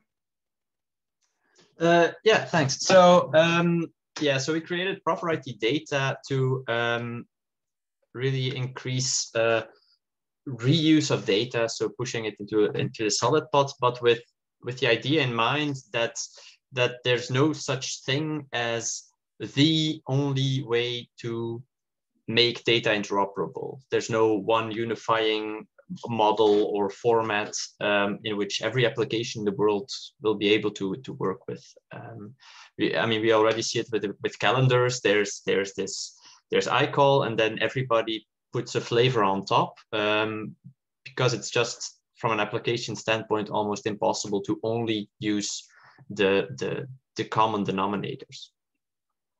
But then from user point of view, so we kind of solved that to have this kind of like one click, move your data around, and you can choose whatever data model that you want. But there's a big trade-off there, because then you actually assume that either the user or the application builder that wants to make use of interoperable data actually knows which data model he or she wants to use.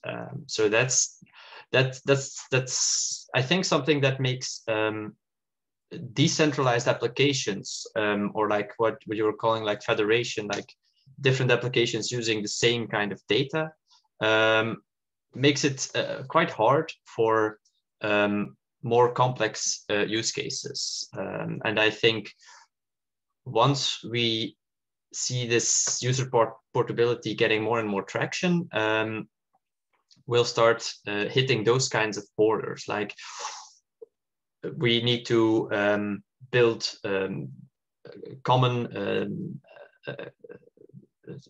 descriptions. We need to discuss exactly what are like the common denominators, not just for calendars, but what about energy consumption, like one of the other projects? What about health? What about vaccination data? That you can always use a model, a standard, but it's very hard, I think, for any application to just adhere to the same kind of model, and that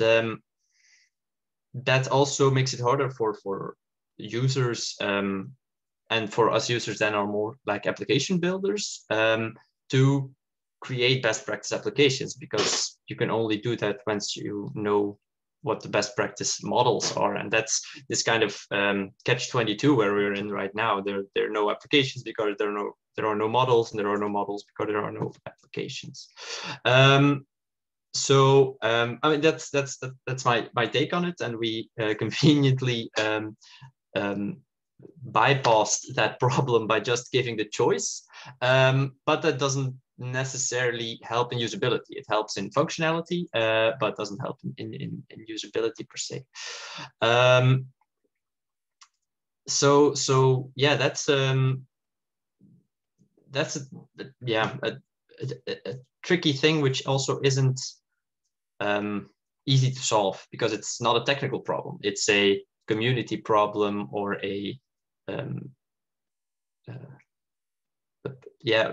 I would say social problem. I mean, what kind of features do you want and don't you want? What kind of data do you need and don't you need? Is harder to solve in a community point of view than in a technical point of view. Cool, thanks a lot. So next up, I'd like to ask either Philip Gluszak or Jean-Baptiste Bena from Gridpocket's Oratorio project to build on the previous presentation in the context of usability. And yeah, I'm very interested in so these added services for energy providers make people want to stay with their current provider, because they have such nice insights in their energy users, such nice integrations with their car charger. So I think there's an interesting interplay there between making everything very open and portable, but at the same time, using that extra value to retain customers as an energy provider. So yeah, you choose either Philip or Jean-Baptiste. Thanks, Michel, for the question. I think, yeah, there is this paradox, and I will come back to this in a moment, but I think we have the bigger problem to solve, which is the energy transition towards cleaner energy and more efficient usages. So for us as a company, this is the objective number one. And a lot of investment has been made around the world to make the electric and gas networks smarter and collect data.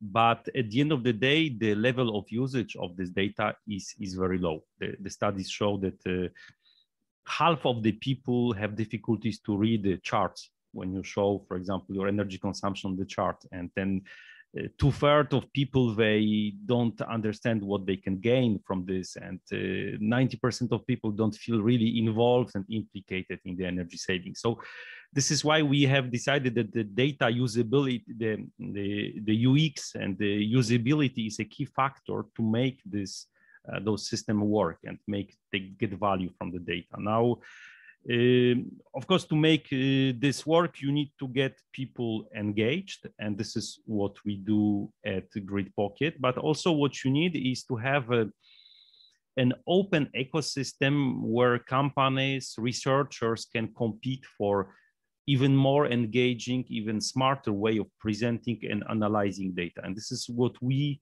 want to achieve through data portability. We want to get more people on board, so there is a more attractive and more clear offer for the end users. And we believe that this will drive actually the competitiveness of the market, and utilities who are leaders in providing the ecosystem with them of solutions, they will be the leaders of the future. Of course, once you open up, you take the risk, because maybe this added value of analyzing data or holding data with you, I mean, you don't control it anymore. But I don't believe in the future world where companies will be controlling things all the time, all of our data. I mean, this is at least not the vision that we are working and building. We are fighting for the world where data will be owned by people who should own them, and which can be easily shared, of course, with the consumer consent. And in this perspective, we want our customers, our utility partners to lead this way. Jean-Baptiste, maybe you want to complete from your more research-related perspective. Sure. So I guess you said most of the things. I think the energy sector is very interesting. Because we are at the beginning of the digitalization. We just got so many data recently. And the energy providers, they did not really have time to develop all the possible functions and tools that could use this data and to show the users, the end users, how much it could be useful. So the usability of all this has not really been perceived by all the end users by now, and that's a problem. And that's why we think that portability towards all these different services that are not available now is somewhere the key. Because we know that. Sorry. Yeah, I just finished just to say that the users, it's useful because the users, they don't really know about all these services. And also there are all these technical limitations about what needs to be exported and in which format. And that's a problem for the users, and that's also a problem for the third parties that offer the service, because they don't really need what kind of data how they need to translate this data so they can make them useful. Philippe, you want to? Thanks. So yeah, to resume, what we want to do is to empower the consumers. Empower in one way that they can feel that they have data portability, that they have a choice, they can switch the service providers, utility, whoever. At the same time, we want them to be truly aware of those choices and of the fact also that they don't have necessarily to follow the first advertising campaign on the TV or somebody who is calling them and pretending that they can get a better electricity from somebody else. We want them to get a more understanding of where they are and then to do just the better, more educated choices. Great. Thanks a lot.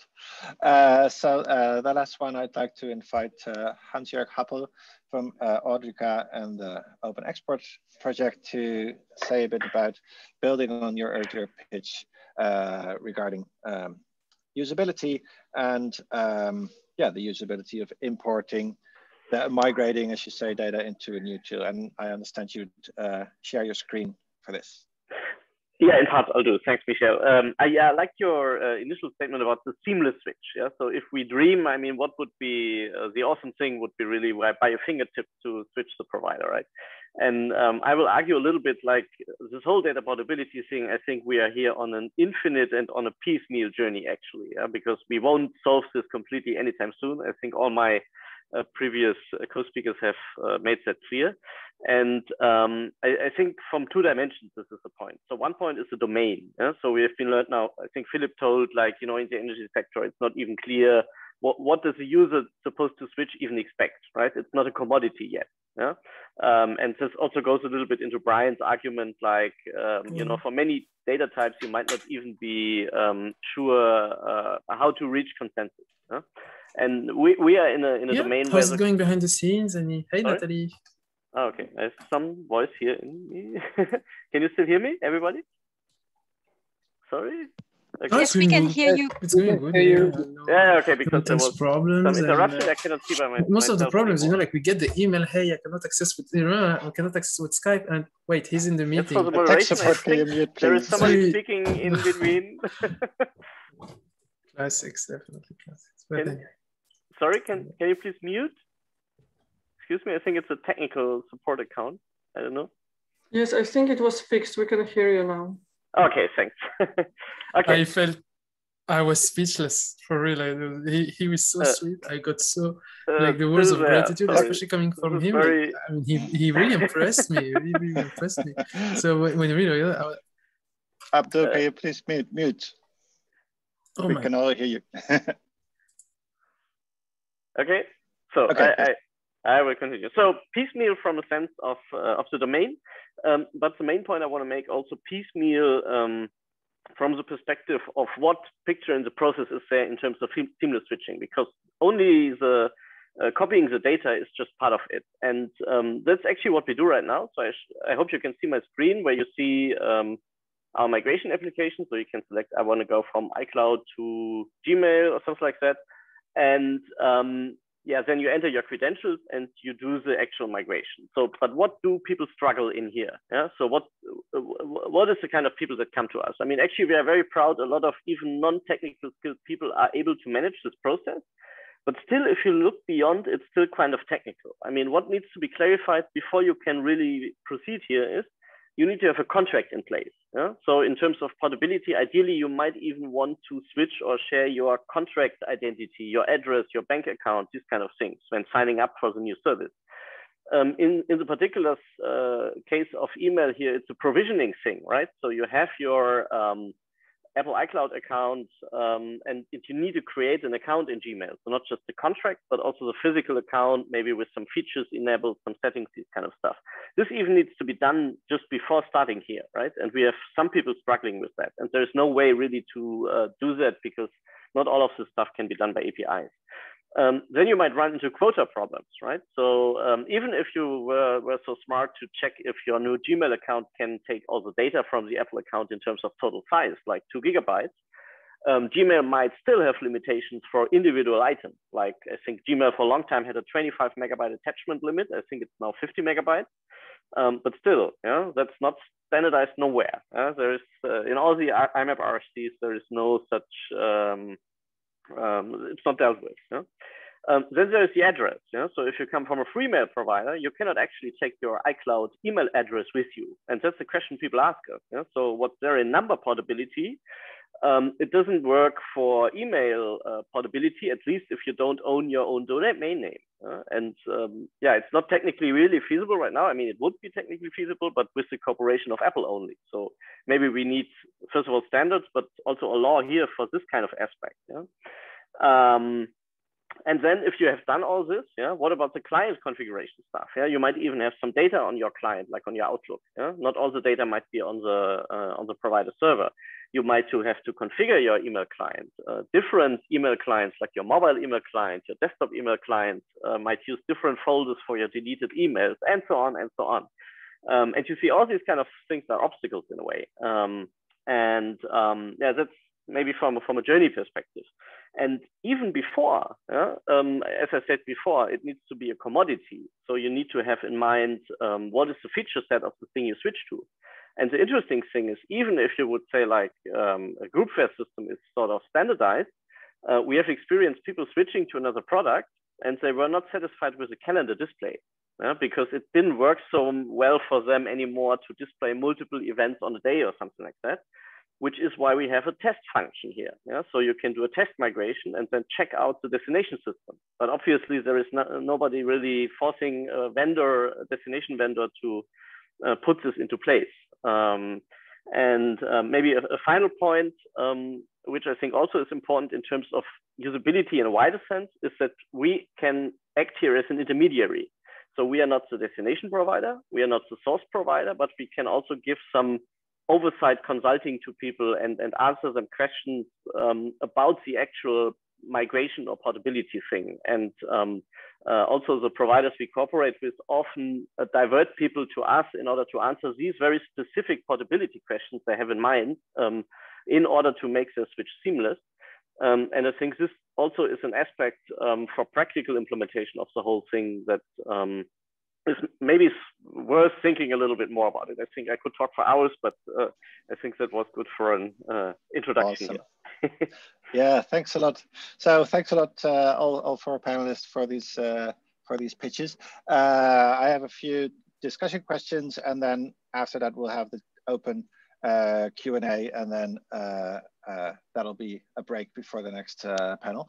So my first question is, should we empower users so much by explaining to them what vCard is, so that they know that they can, okay, I can see I have the vCard, so I know I own my data?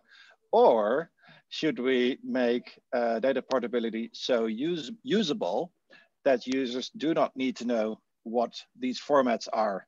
Yeah, so regarding data formats, is that something that understanding data formats is part of education, which empowers users, or should it all be magic to them? If I may jump in, I don't know if anybody else wants. I would say it depends on the user. So certainly I think for sort of users, that's very useful to know, because they're experts, they know maybe how to proceed with vCard, something like that. But if you look at the real average mass user, I don't think that. But I think actually data literacy in the terms of knowing there is some data portability option is a thing. So we experience a lot when we discuss with our hosting partners about how to advertise even the migration service. It's really tricky because the onboarding journey for a customer is typically quite short. And we have quite some discussions with hosters about touch points, like in a welcome email, for instance, or within the web mailer, to make them aware that this possibility even of an import exists. Because typically, if you also look at some people offering GDPR Article 20 stuff, it's really buried somewhere in the documentation or in the settings, like a tab somewhere, buried somewhere.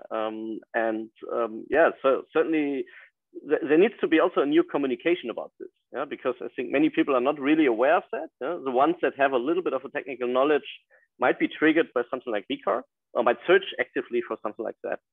But I think that won't work or won't scale for the average user. Awesome.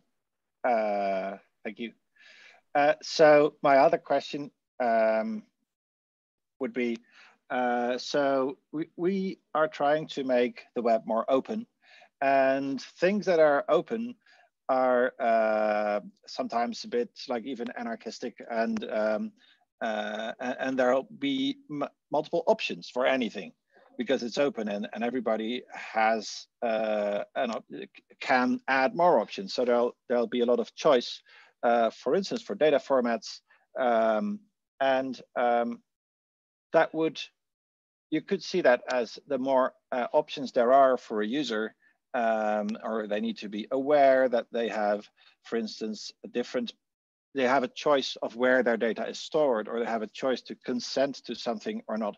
And they have a choice to switch to different providers, and they have a choice to choose a data format, etc. So would that be, would the openness that we're trying to build automatically make the web we are building harder to use than a platform? And is there anything we can do against that? I don't think that it's necessarily harder that it becomes, but actually I think it's even necessary that we really define interfaces, that we define standards to get to a truly open system. I mean, we see it a little bit with email, also with other solutions, and this is actually what we really put a big focus on in the Digital Immunization Passport project, that we said, what are the logical components? And I think it's necessary that each of the components, that there are multiple solutions. This is also kind of the freedom of people to choose what they like best. I think there shouldn't be just a single thing and that can solve everything.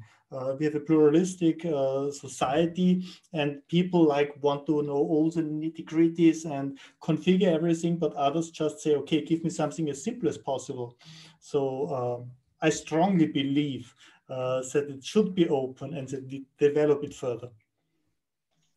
I can maybe just add that I think the usability factor is essential. We have seen so many good standards, good initiative fail comparing to the big platforms because they are not as usable. You know, in car industry, you have standards which enables to connect your smartphone to your car, and all of the users, they prefer the proprietary solutions rather than standardized one because they are just easier to use, and you can find a lot of examples like this. So overall, I think there is no much choice, and this is the whole challenge for the portability, how to make it easy for customers. And I think this is what many of the projects here in Oratorio were trying to achieve, to simplify this portability process.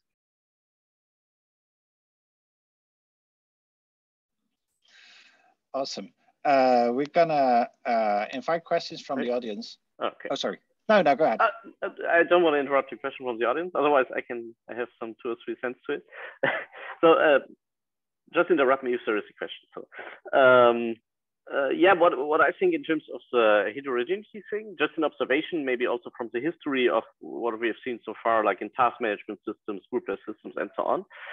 I think there is sort of phases, like, you know, there is heterogeneity raising, but there is also streamlining in a way, because products converge, also new products in a way try to be compatible with existing products, the more certain software converges. And I think one also has to think about data portability not in a perfect way, like each piece of data can be migrated. So even in a groupware sense, there might be stuff you have in Gmail or in Google, you cannot transfer easily to Office 365 seamlessly. But people typically, and this is again a usability issue, if there is an informed choice, like this and that kind of data won't be able to you know, be transferred, people are often fine in that case, because especially very arcane and non-standard stuff, not so many people use that. And there might be ways of, you know, losing that or, you know, transferring that into some other format. So splitting actually between the actual new destination and maybe archiving or, you know, into another application, maybe into 2 applications, is also an interesting usability question at the end, I think. Well, yeah, there's, I think I don't see any raised at the any people who raised their hands with the raise hand function if you have a question. But there were two questions already written into the chat. The first one was from Paul Olivier de A. What type of business models do you foresee around very open standards and giving control of their data back to users?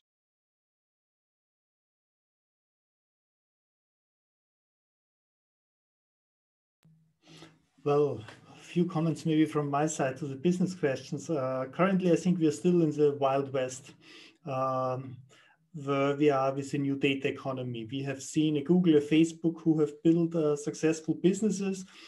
I see now that we are now somehow actually developing in more mature markets, that it's not just only of benefiting of personal data, but hopefully really solutions will come to the market that benefit not only just a few who get rich, but distributes this much more. And really want to mention here also the My Data approach, that there should be actually a human-centric way, not a company-centric way, how to approach this. But what exactly those business models are, I think this is still a few years ahead, that we have this broad established data economy. So for market readiness level, I think we are in very low numbers. But this is just my view. Would be also interested to hear the others. Cool. Yeah, we have to, we've only got 2 minutes left. So there was another question from Daniel about 5G. Do you expect 5G and speculatively 6G to have a significant impact on portability, post-platform, web, etc.? And then Philip Page added that, yeah, we have to solve for the privacy and consent issue before 5G matures, with IoT outnumbering humans on the networks. So who wants to say something about that?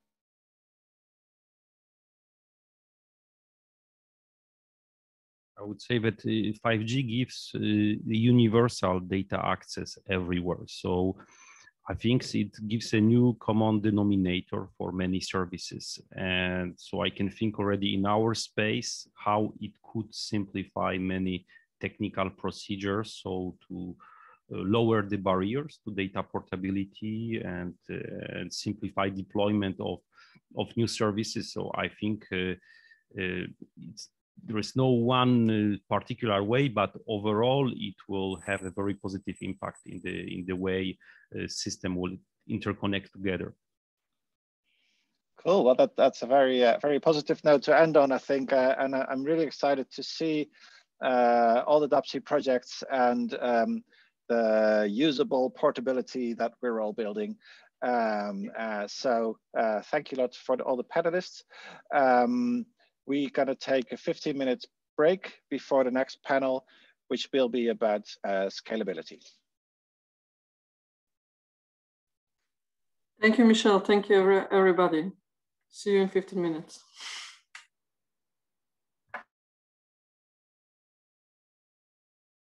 About technology transfer and scaling up issues. So I am Bertrand Lejeune from Cap Digital.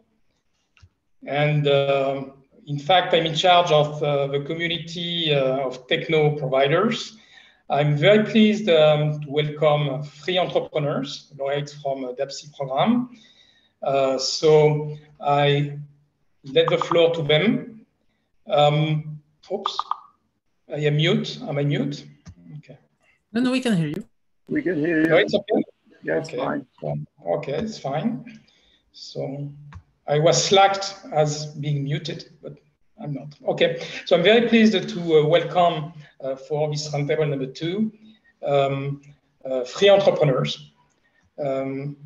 So namely Mehdi, Alejandro, and Tom. So I'll let you introduce yourselves, guys, in 1 minute or so, to tell us who you are What is your company about? Why are you so passionate about that data privacy and data portability? Why, in a few words, even if you pitch before, why you think you're going to be a game changer? Floor is yours, guys.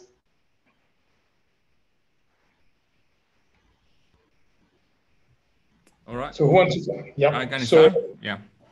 Okay. I can start. Yeah. Thanks. Thanks or not, Bertrand. So I'm Alejandro Russo. I'm co-founder of Dipela, which is a company that enables to perform analytics on personal data without violating the privacy of people. And yeah, so I'm not only the co-founder of Dipela, I'm professor in computer science at the Chalmers University and Gothenburg University, both located in Gothenburg in Sweden. Yeah, and I'm passionate about data privacy because I believe we are getting into an era where, like never before, data that has been generated based on the behavior of individuals or citizens or customers is being collected at a massive scale. And of course, all the data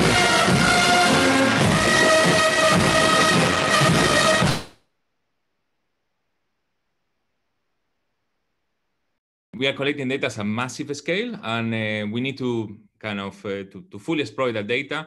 We need a way to mine data insight from it, but without violating the privacy of our citizens or customers. And that's not an easy problem. It's quite tricky actually, and that's where my background from academia can help to solve this problem. Yeah, and I think we are going to be a game changer because it's kind of a new technology based on academic research, and there are not many people in the world that can master it at the level of the developing a product. Yeah, that's it. Hi, I'm Tom Hagemans, co-founder and research lead of Digita. We build software so organizations can get started with the solid specification. I'm passionate about data portability because I believe people should be able to easily share information without concerns. I think better data portability will be a game changer because it will enable more business competition, more privacy, and also a better user experience.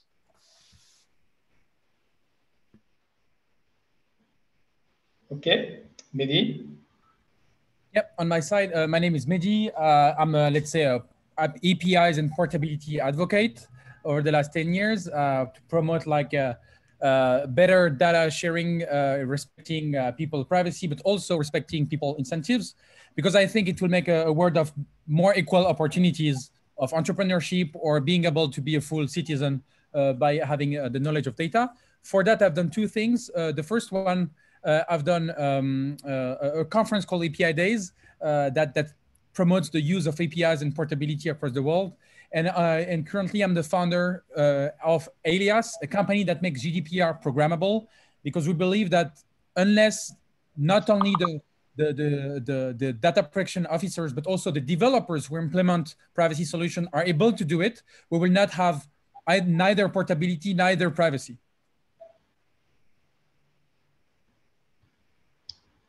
Okay. Thank you, guys. Well, I would like to raise the first question about the required conditions for technology transfer. So as you all know, if we take the example of Gaia-X, Gaia-X was mentioned earlier on during the session today. You know that Gaia-X aims at creating the conditions to scale up European data spaces. So it's really data oriented, even if it came from the cloud industry, with a set of policy rules and technical certification about cloud portability and interoperability. And as far as we know, but it's changing almost every day, the proposed framework for techno providers is the concept of open source contribution from all members, whoever they are, labs, startups, corporates.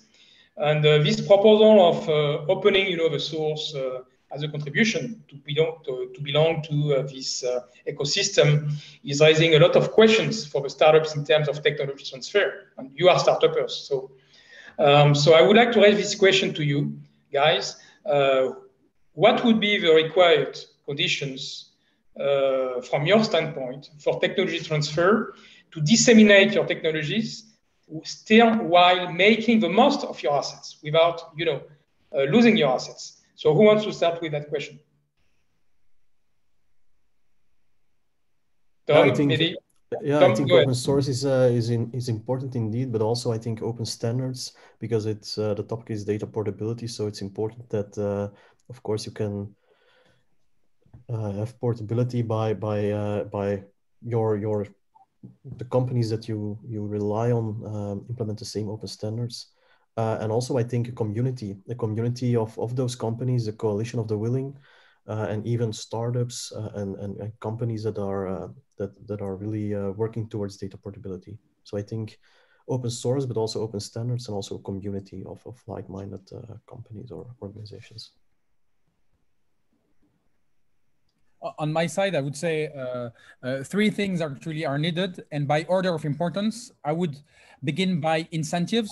I really think we need to find the use cases, we need to find the user experiences where data portability is a game changer, to align incentive of the user, incentive of the person receiving the data, and the incentive of also the person like sending the data, at least incentive or fear of the regulation, right? So like this.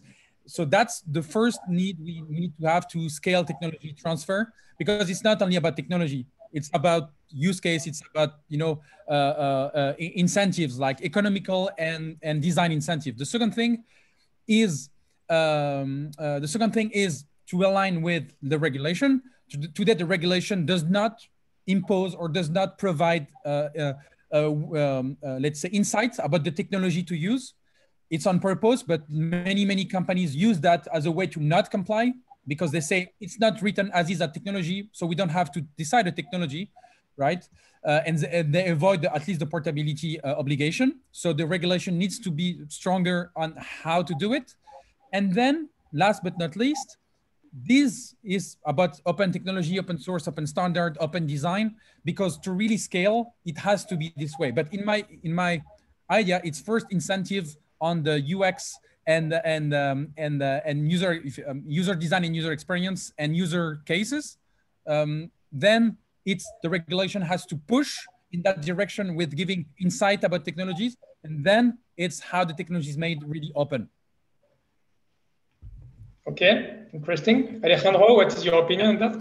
So just to complement what my colleagues say, yeah, I think like having open APIs, like or standard APIs with the standard data models will kind of facilitate that way. Of course, open source is super nice, but for example, in my company, I don't, at this stage, maybe because we are too early, we are not that willing to do an open, to go open source. Maybe in the future when we grow the source code base, then we can identify what parts can be published to generate the community synergy. But at the moment, I don't see that as an option without losing the assets and losing the business model. But of course, having a clear standard API with clear data models, I think that will be super valuable for everyone to start using the services. And and for example, in our case, start generating safe analytics. That's it. Okay. Does someone want to add something before we switch to the second question? Technology transfer. I mean, you are startup, so it's clearly at the core of your of the valuation of your company. Technology can be transferred, but within rules and market dynamics which are meaningful for the development of your company. So you've been introducing I would say the ideas of how to scale. I mean, it's linked to the scaling up of your activities. You can transfer technology as far as you can scale up in a safe way. So we know that. So I'm switching to a second question, which is pretty consistent with the first one. So we all know that we are about new generation of internet, right? NGI. So we know that long tail internet engagement is based on the singular or specific drivers such as frictionless user experience. You mentioned, you touched that point of user experience, aggressive business models. So how can you value data portability and sharing, robustness of the implementation, and operational quality of service. So it's a mix of good practices, which means that you switch from early adopters, a few early adopters, to long tail, huge engaged users, right? And customers. And the hyperscalers, we know them, GAFAM, to mention them, are excellent at delivering such a unique experience through their platforms to remain at the center of a data value chain. They really intermediate value with the data as a core asset through their platform. So my question would be, back to you, would be, how would you convert small numbers, because today data sharing, I mean, with new technologies and new protocols are confidential, so numbers. So how would you convert small numbers in massive adoption and engagement from users and owners of personal data with such new emerging data portability propositions? What would be your top 2 or top 3 recommendations on that? Who wants to start? To be honest, I don't think users should have to decide whether to adopt data portability technology. I think it's not up to the users. I think organizations should drive user engagement. And there are several organizations that have an incentive to do so. I mean, imagine if your government suddenly allows you to easily port or reuse your governmental data, for example, to apply for a home loan. That's data portability, right? I think user adoption should be driven by organizational adoption. I think several organizations like governments have a good incentive to do so. For example, to increase voter satisfaction.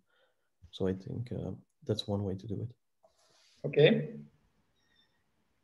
Okay. Who else wants to answer to that question?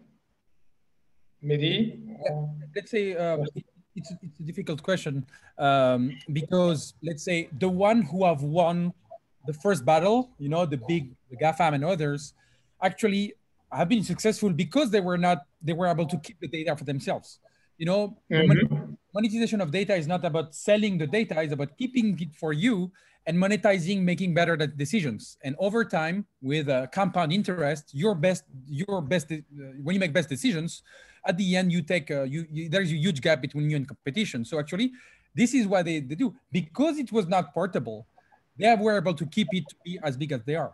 So for me, the only solution, but again, we are here, 3 entrepreneurs trying to do it, is to build another one, a billion users, a $1 billion company, but billion users, who will have this, you know, idea that yes, things should be portable, things, and will enable to share data with others. But the problem is that a lot of people, and I am, and we are, who thinks portability is great and transparency is great and openness is great. We are not at the head of billion users company and application to really make it happen. So there is an in-between, of course. At least our in-between, we believe that the one implementing privacy are the developers. Developers are inside the companies. Developers are really a scarce resource. So if we raise the mindset in the developer community that yeah, privacy is easy, portability is easy to implement, they will be the voice inside. Even big corporations say, look, yeah, we have to do it. First, it's the law. Second, it's what we want to do. Else we go elsewhere. So we think this is the community that has the power. And when they will have the tools, they will be able to promote it inside companies and fight against top management. This is our opinion. Alejandro? Yeah, so I can tell you a little bit of the experience that we have talking with companies about, trying to apply our technology to the, making analytics. They are super concerned. They don't want to share data at all. They don't want to move the data anywhere. They wanted to keep it to themselves. And it takes us a lot of effort to show them, like, you can actually move the data in a secure way. If you make it private, then you can, if you protect the privacy, then you can move it beyond your infrastructure and so on, and benefit the users and everyone by, you know, communicating data insights. But it's super hard. Still, everyone is super scared. So what I think is like the plan for like going to massive numbers. It's like my approach, my humble approach is like by niches, right? So if you go and, you know, one smart city company collects a lot of data about how people move around and so on, you show them that the technology to make privacy, to make private analytics works, and they can benefit from that, then it's much easier to go to the next smart city company and convince them about that. The same if, you know, you take another segment like we are doing with health, you know, biotech companies, you do that, and then you go to the next one. So for me, it's like, you know, targeting different domains, which are the most likely to be open to move data around. And then from there, have really good cases as a company, and then show that, look, this is possible. Because I think there's a lot of concern when we talk about sensitive data. Companies are currently, in our experience, talking with many of them, are super concerned. They don't want the data to go anywhere, essentially. Yeah. Okay, so in fact, you mentioned we are a bit ahead of time, so we can remain a little bit on that second topic before we switched. We move to the third and last one. Okay, so I meant not that you have three ideas or three proposals. First one is, of course, to start with the public adoption. So public bodies should show the example and should, one way or the other, use such data portability technologies in order to ease the data access to public data. I'm not saying only open data, but also to free non-open data public non-open public data, which brings more data than pure open data, right? The second idea that you mentioned was that, okay, if there is, I would say, friction, I mean, massive adoption and engagement of developers communities, thanks to frictionless use of data portability tools, it will help, it will support education of the organizations, and it will facilitate, I would say, the dissemination of data portability technical solutions. So that was the second idea. And the third one was about around the B2C versus B2B, if I understood well, Alejandro. And I have a short comment on that. B2B, we can see the emergence, for instance, from Gaia X. Some, European players, they specialize on data sharing platforms, for B2B only, not B2C, B2B. So we have European companies who created a new business of platformization. So how you drive data sharing with business models, with the right architecture, with the right policy and governance rules from the stakeholders joining such platforms, right? Which are white label platforms. So we are talking about platforms out of a shelf to facilitate the data sharing in a very, I would say, horizontal way for any kind of domain. And so you have such stakeholders who are ramping up, scaling up now. And so B2B is an interesting, so I would guess that such stakeholders would be very interested in being kept aware of new technologies facilitating or easing the data portability, because it's all about, so Gaia X, I think, is a nice, I would say, benchmark to take when we are a startup.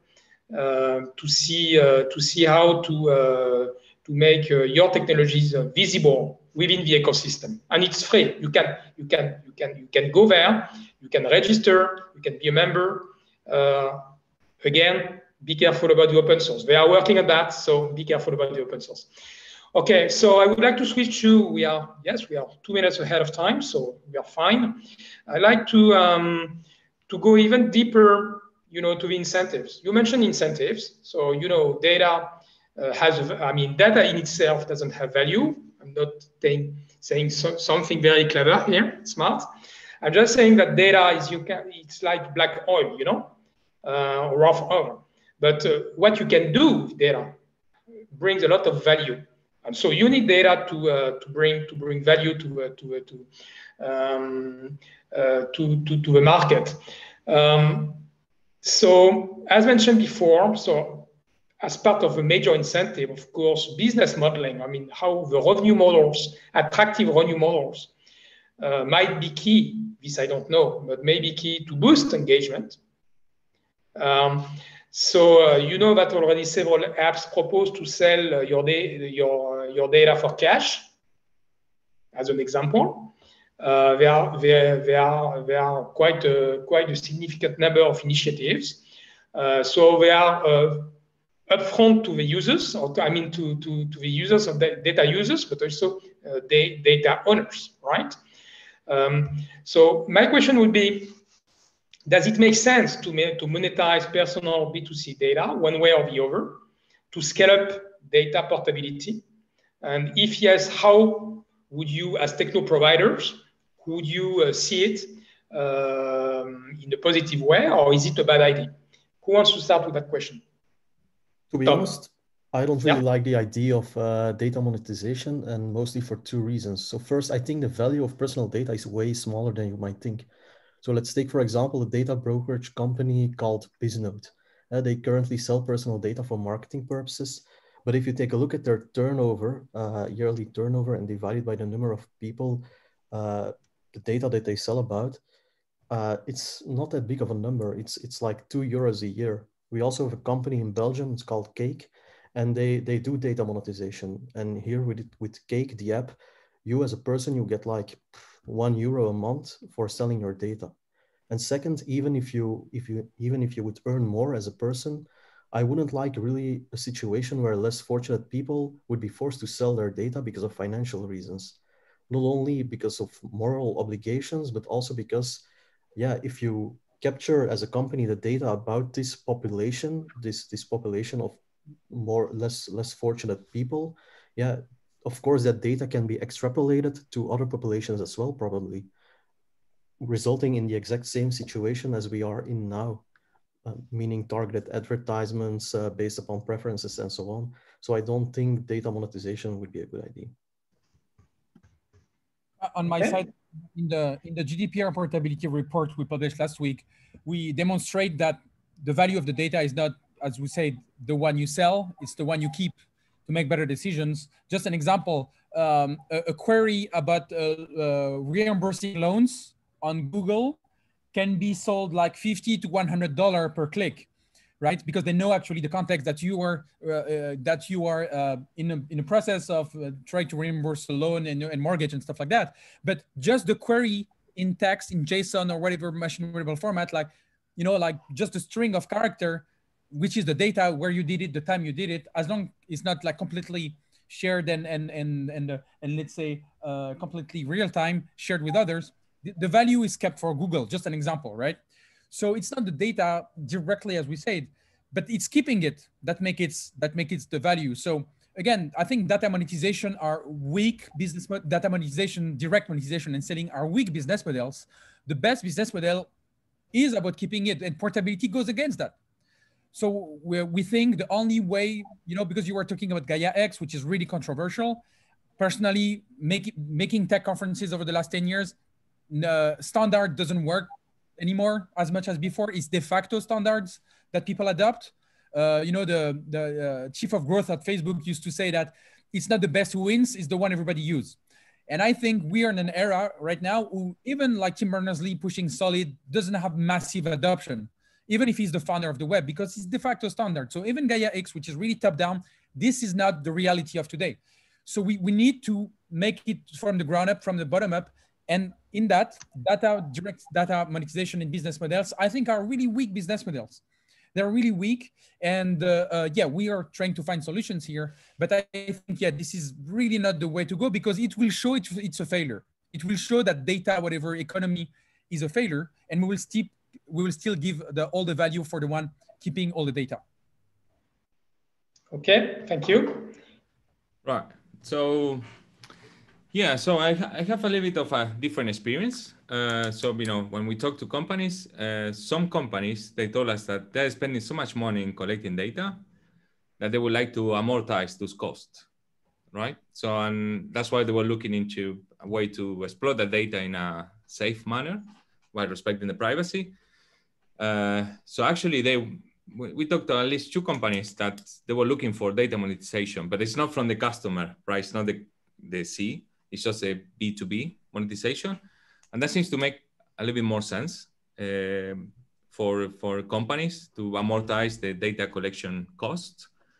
Now, when it comes to the customer, as Tom was saying, like, I'm selling my data, but it doesn't worth that much. And I agree with that, because it's not like one piece of data that worth. It's like the collection of data that allow me to identify a trend in the behavior that actually is valuable. It's not only one individual. So from the one individual perspective, I believe it will not be super valuable, but it's like when you can identify trends, when you collect data from many, many individuals, that's where the data insight becomes super valuable. As Mehdi was saying, like, you keep the data, then you can have a lot of insights and exploit that. Yeah, from the customer, monetize data doesn't make sense. From the business perspective, I think it makes sense, and I believe it will make more and more sense the more we move into a data-driven society. If I may, there is a great paper from Noam Kalk. He's a lawyer and researcher on data, called Return on Data. And he shows that, let's say, at the end, people will accept to share data against a free service as long as their estimation of the value of their data is lower than the value of the service they get, right? So simple stuff. If I use Facebook for free, I consider the data they have on me is valueless, the fact I have a free service. Of course, there are biases. Maybe I don't know exactly what they do with my data, which is the bias here. But at least, it's simple stuff. And this is why so many people care about data, because they have free services, right? And at the end, this is how it works. So we need also to raise the mindset that, yeah, your data worth something. If it's shared across many companies, thanks to portability, you get incentive. And we just made one calculation. If you divide, so for Facebook, just an example, if you divide the revenue they make on in the US, for example, per US user, right? And you divide by the number of US users. I don't talk about average. We can go into that, right? It's approximately $300 per user per year. Would people will pay $300, to use Facebook and not having their data used? I don't know. I don't know. The other thing we've seen is the market cap. When you check about the market capitalization, yep.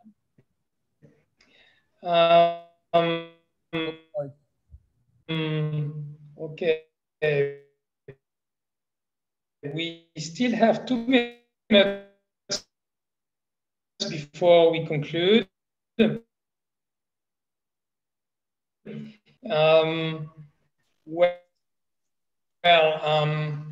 I would say, a remark on your, you mentioned that anyway, the B2C data has low value, and it can be extrapolated, with data sets can be extrapolated with AI, with similarity algorithm or whatever. So, I mean, if you data to, I would say you can extrapolate on a given set of data. May take time or not, this I don't know. We can see, I would say, app development based on solid. What I hear from that is that as far as the perception of the value of a service that you get is higher than the data that you free, I mean, you feel right. I mean, you feel confident. You feel right to free your data, and that's been the core business model for Google, Facebook, or the big players. Okay, because they grant apps and services for free, at least at the beginning. They ask you to free your data, opt-in. And it has been very, very successful. So I'm just wondering, and that's a personal comment, before we switch to the conclusion, if communities of data owners, personal or private data owners, would go together in a very structured way to market their data lakes for given, I would say, targets or objectives, would this bring equal value to the service to be developed thanks to such data lakes or not? So I'm just wondering, I have no clue, and I haven't seen anything like this in the world so far. Maybe I'm mistaken, but you know, like kind of reverse auctions when you have clusters of people going together on the platform, putting their data and in such a way where the industry, whatever kind of industry we're talking about, say, wow, that data lake is worth, and I'm willing to pay for it. I'm really willing to pay for it. So reverse, you know, reverse adoption. And here maybe there's room for, you know, introduction or use of data portability and data portability and data privacy technologies within such canvas, which are driven by personal data producers. So I'm talking about communities. That's a personal thought. Okay, it's 16:31. We are just on time. Perfect. So it's time to conclude. I will take just 30 seconds, and then I will let you conclude before we enter the Q&A sessions for 10 minutes. Okay, on question 1, you said okay. Techno transfer, okay, but you know, it's about regulation, user experience, business incentives, open APIs. That's what you mentioned, roughly speaking. On question 2 about moving or converting small numbers into massive numbers, you said, okay, public adoption, just as a showcase. Start with the developers community, and with frictionless use of data portability tools and technologies, and take a few examples maybe or inspiration from the B2B data marketplace or data spaces, which are now emerging from the market. And on question 3 about monetization, where you all agreed on the fact that it's not a good idea as such, at least for B2C data. For many reasons. So I'd like to thank you for your answers. And I give you a floor to conclude in 20 seconds, each of you, before we enter the Q&A session.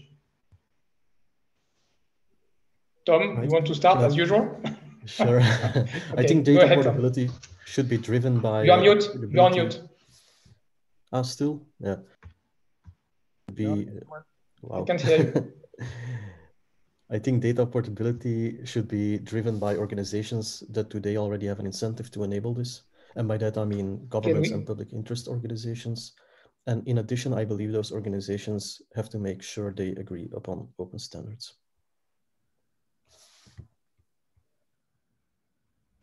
On my side, we just think API neutrality should be imposed as a PSD2 regulation, for example, that obliging company to give you the same API access as a user that they give to partners and they give to other applications. Like this, user will be able to re-own their data with no need of technology transfer, nothing, just APIs that developer will be able to use in the same manner than others. Today, they give you really poor data files. If they give you full API access with an API neutrality mindset, the problem will be solved in most part.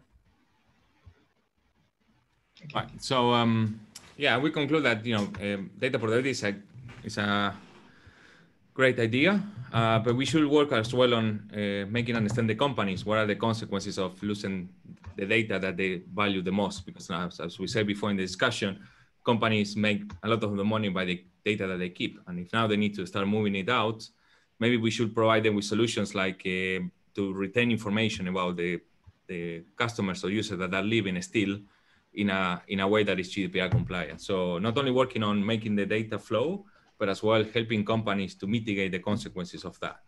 Yeah, so in order to enable more companies to adopt data portability.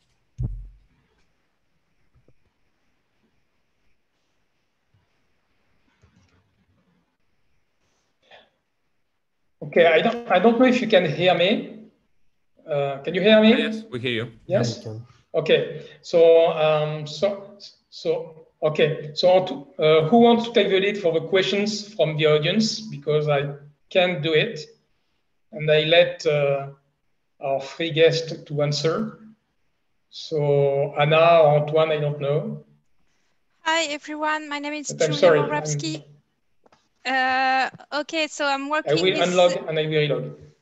Yes, thank you, Bertrand, for the has been moderator. So we have one question in the chat for Mehdi. Could you please reiterate the notion of the sharing of data with respect to the value of this data?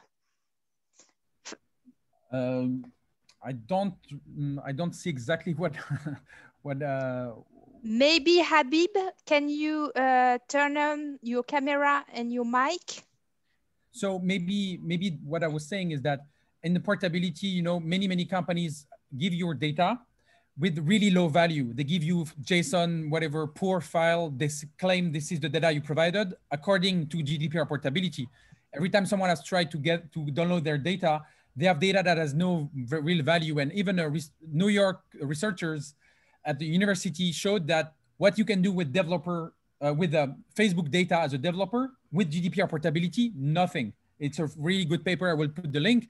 What developer can do with Facebook API, which is about your data, amazing billion-dollar applications like Zynga and other applications that have been made like this. So unless we have direct APIs, right, and we rely on really poor data dumps from GDPR portability regulation, it has no value.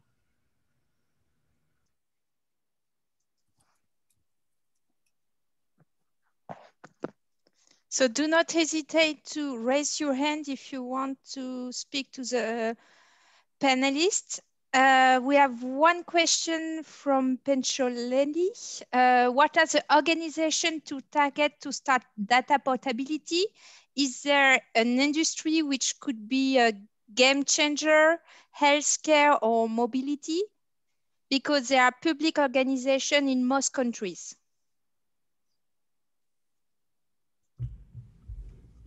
Yeah, I think healthcare could be a game changer.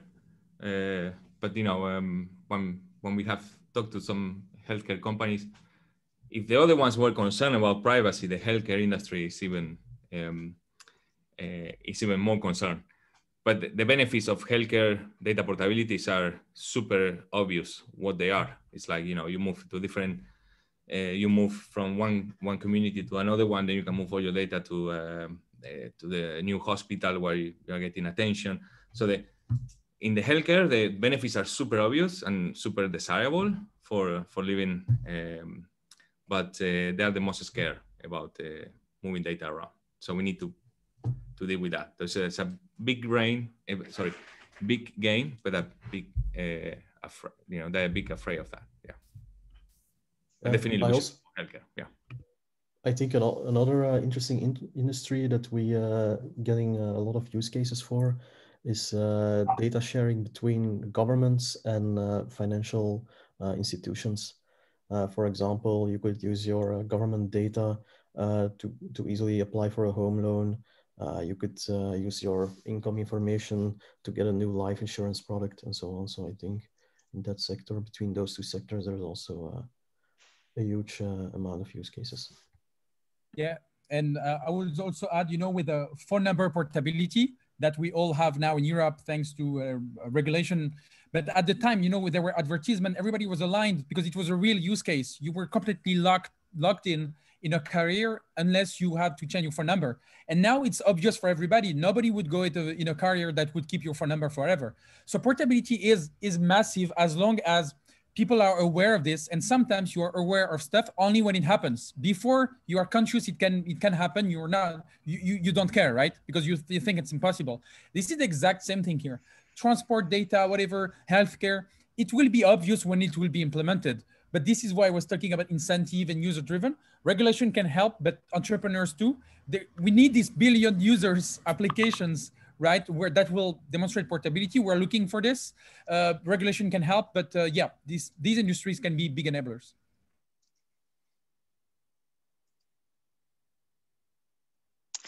I don't see any hands or any questions. I would just comment on, you know, the data union.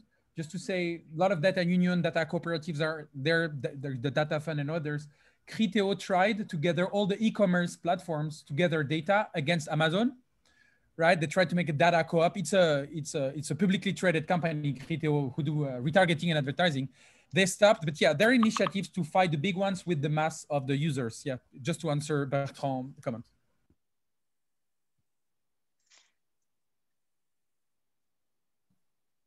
Perhaps, Julia, I can read something in the chat from Timo from My Data Global. He says, I hope that we are together able to not only show the value of data portability, but also influence now the upcoming EU Data Act, which is now open for the first phase consultation. He asked if someone in the audience is working on it, and well, he shares the link related to this information. So it's interesting. I don't know if someone wants to comment something.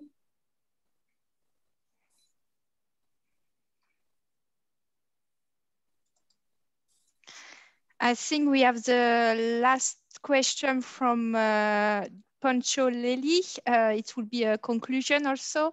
Any thought about the data portability governance?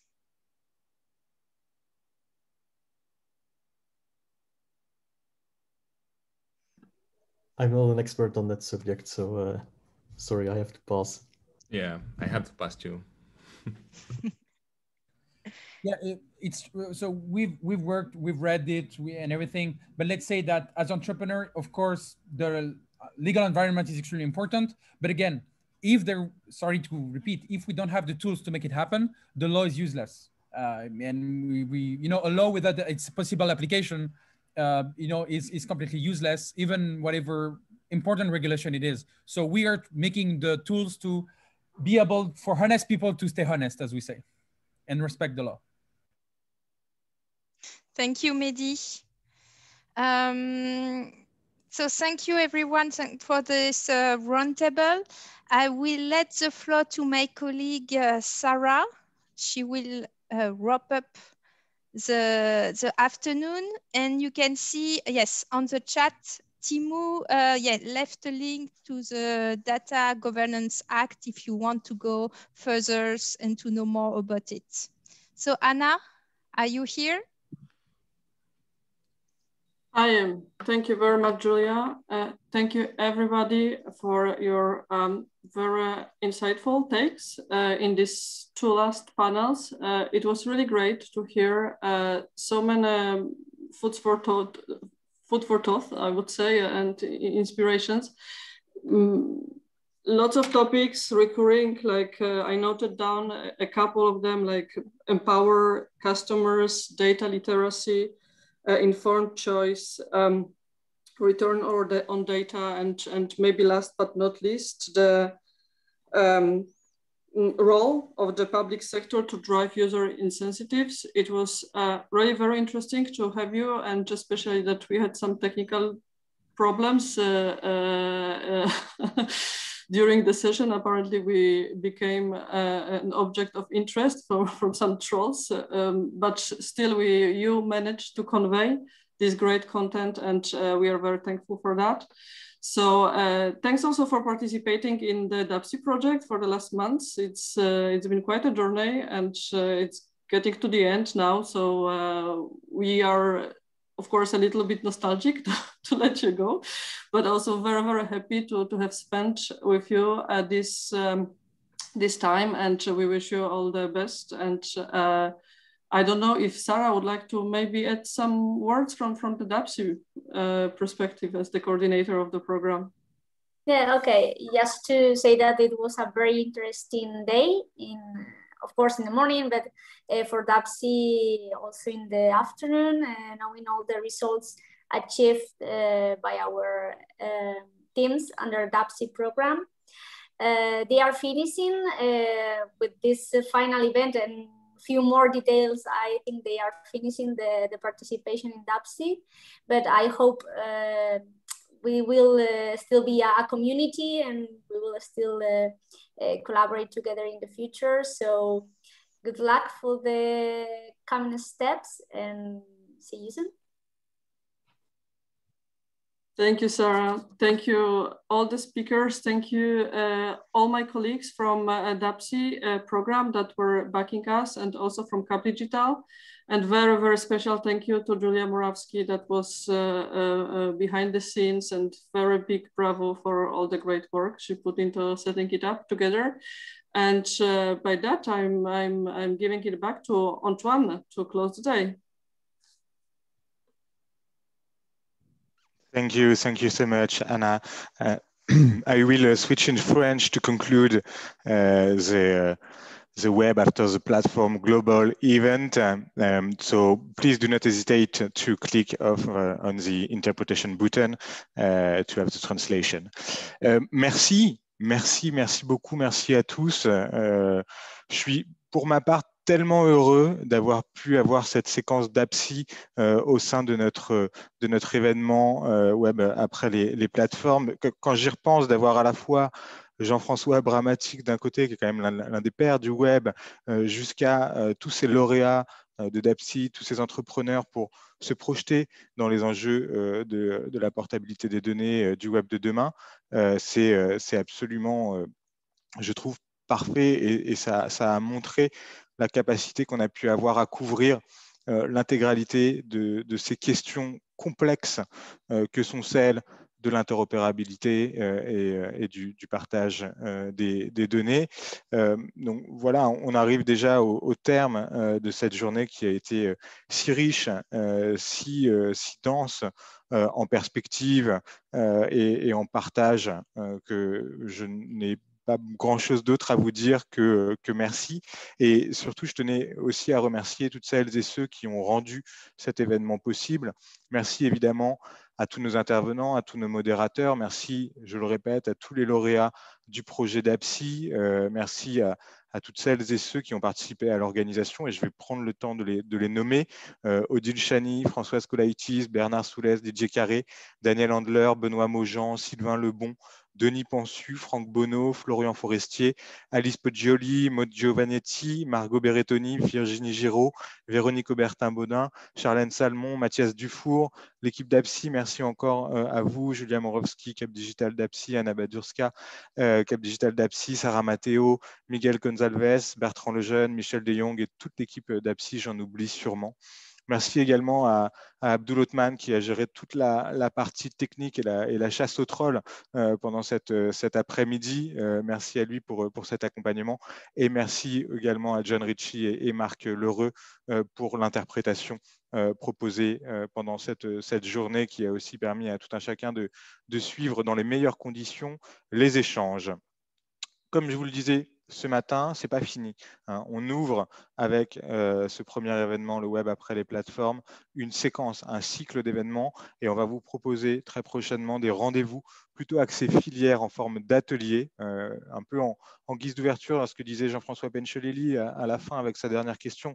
Quelles sont les filières prioritaires sur lesquelles on peut concrètement porter des projets avancés pour rendre le web plus interopérable? Et on va d'ailleurs vous sonder, on va vous envoyer un sondage dans les jours qui viennent pour nous aider à déterminer sur quelle filière on vous propose des ateliers en priorité. Ça, c'est extrêmement important pour nous, et on espère qu'on va pouvoir plugger des projets d'APSI au sein de ces échanges et continuer à les valoriser.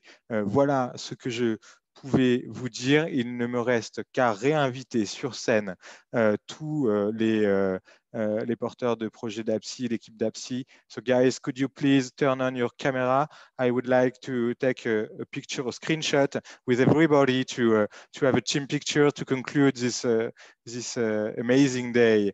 Abdul, si tu peux nous mettre en gallery version to have all the participants, all the speakers, and then make a screenshot or something. I don't know exactly what is the best way to do, but is that okay for you?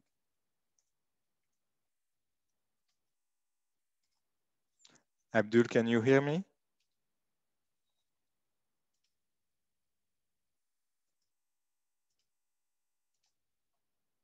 Okay, up. I made a screenshot.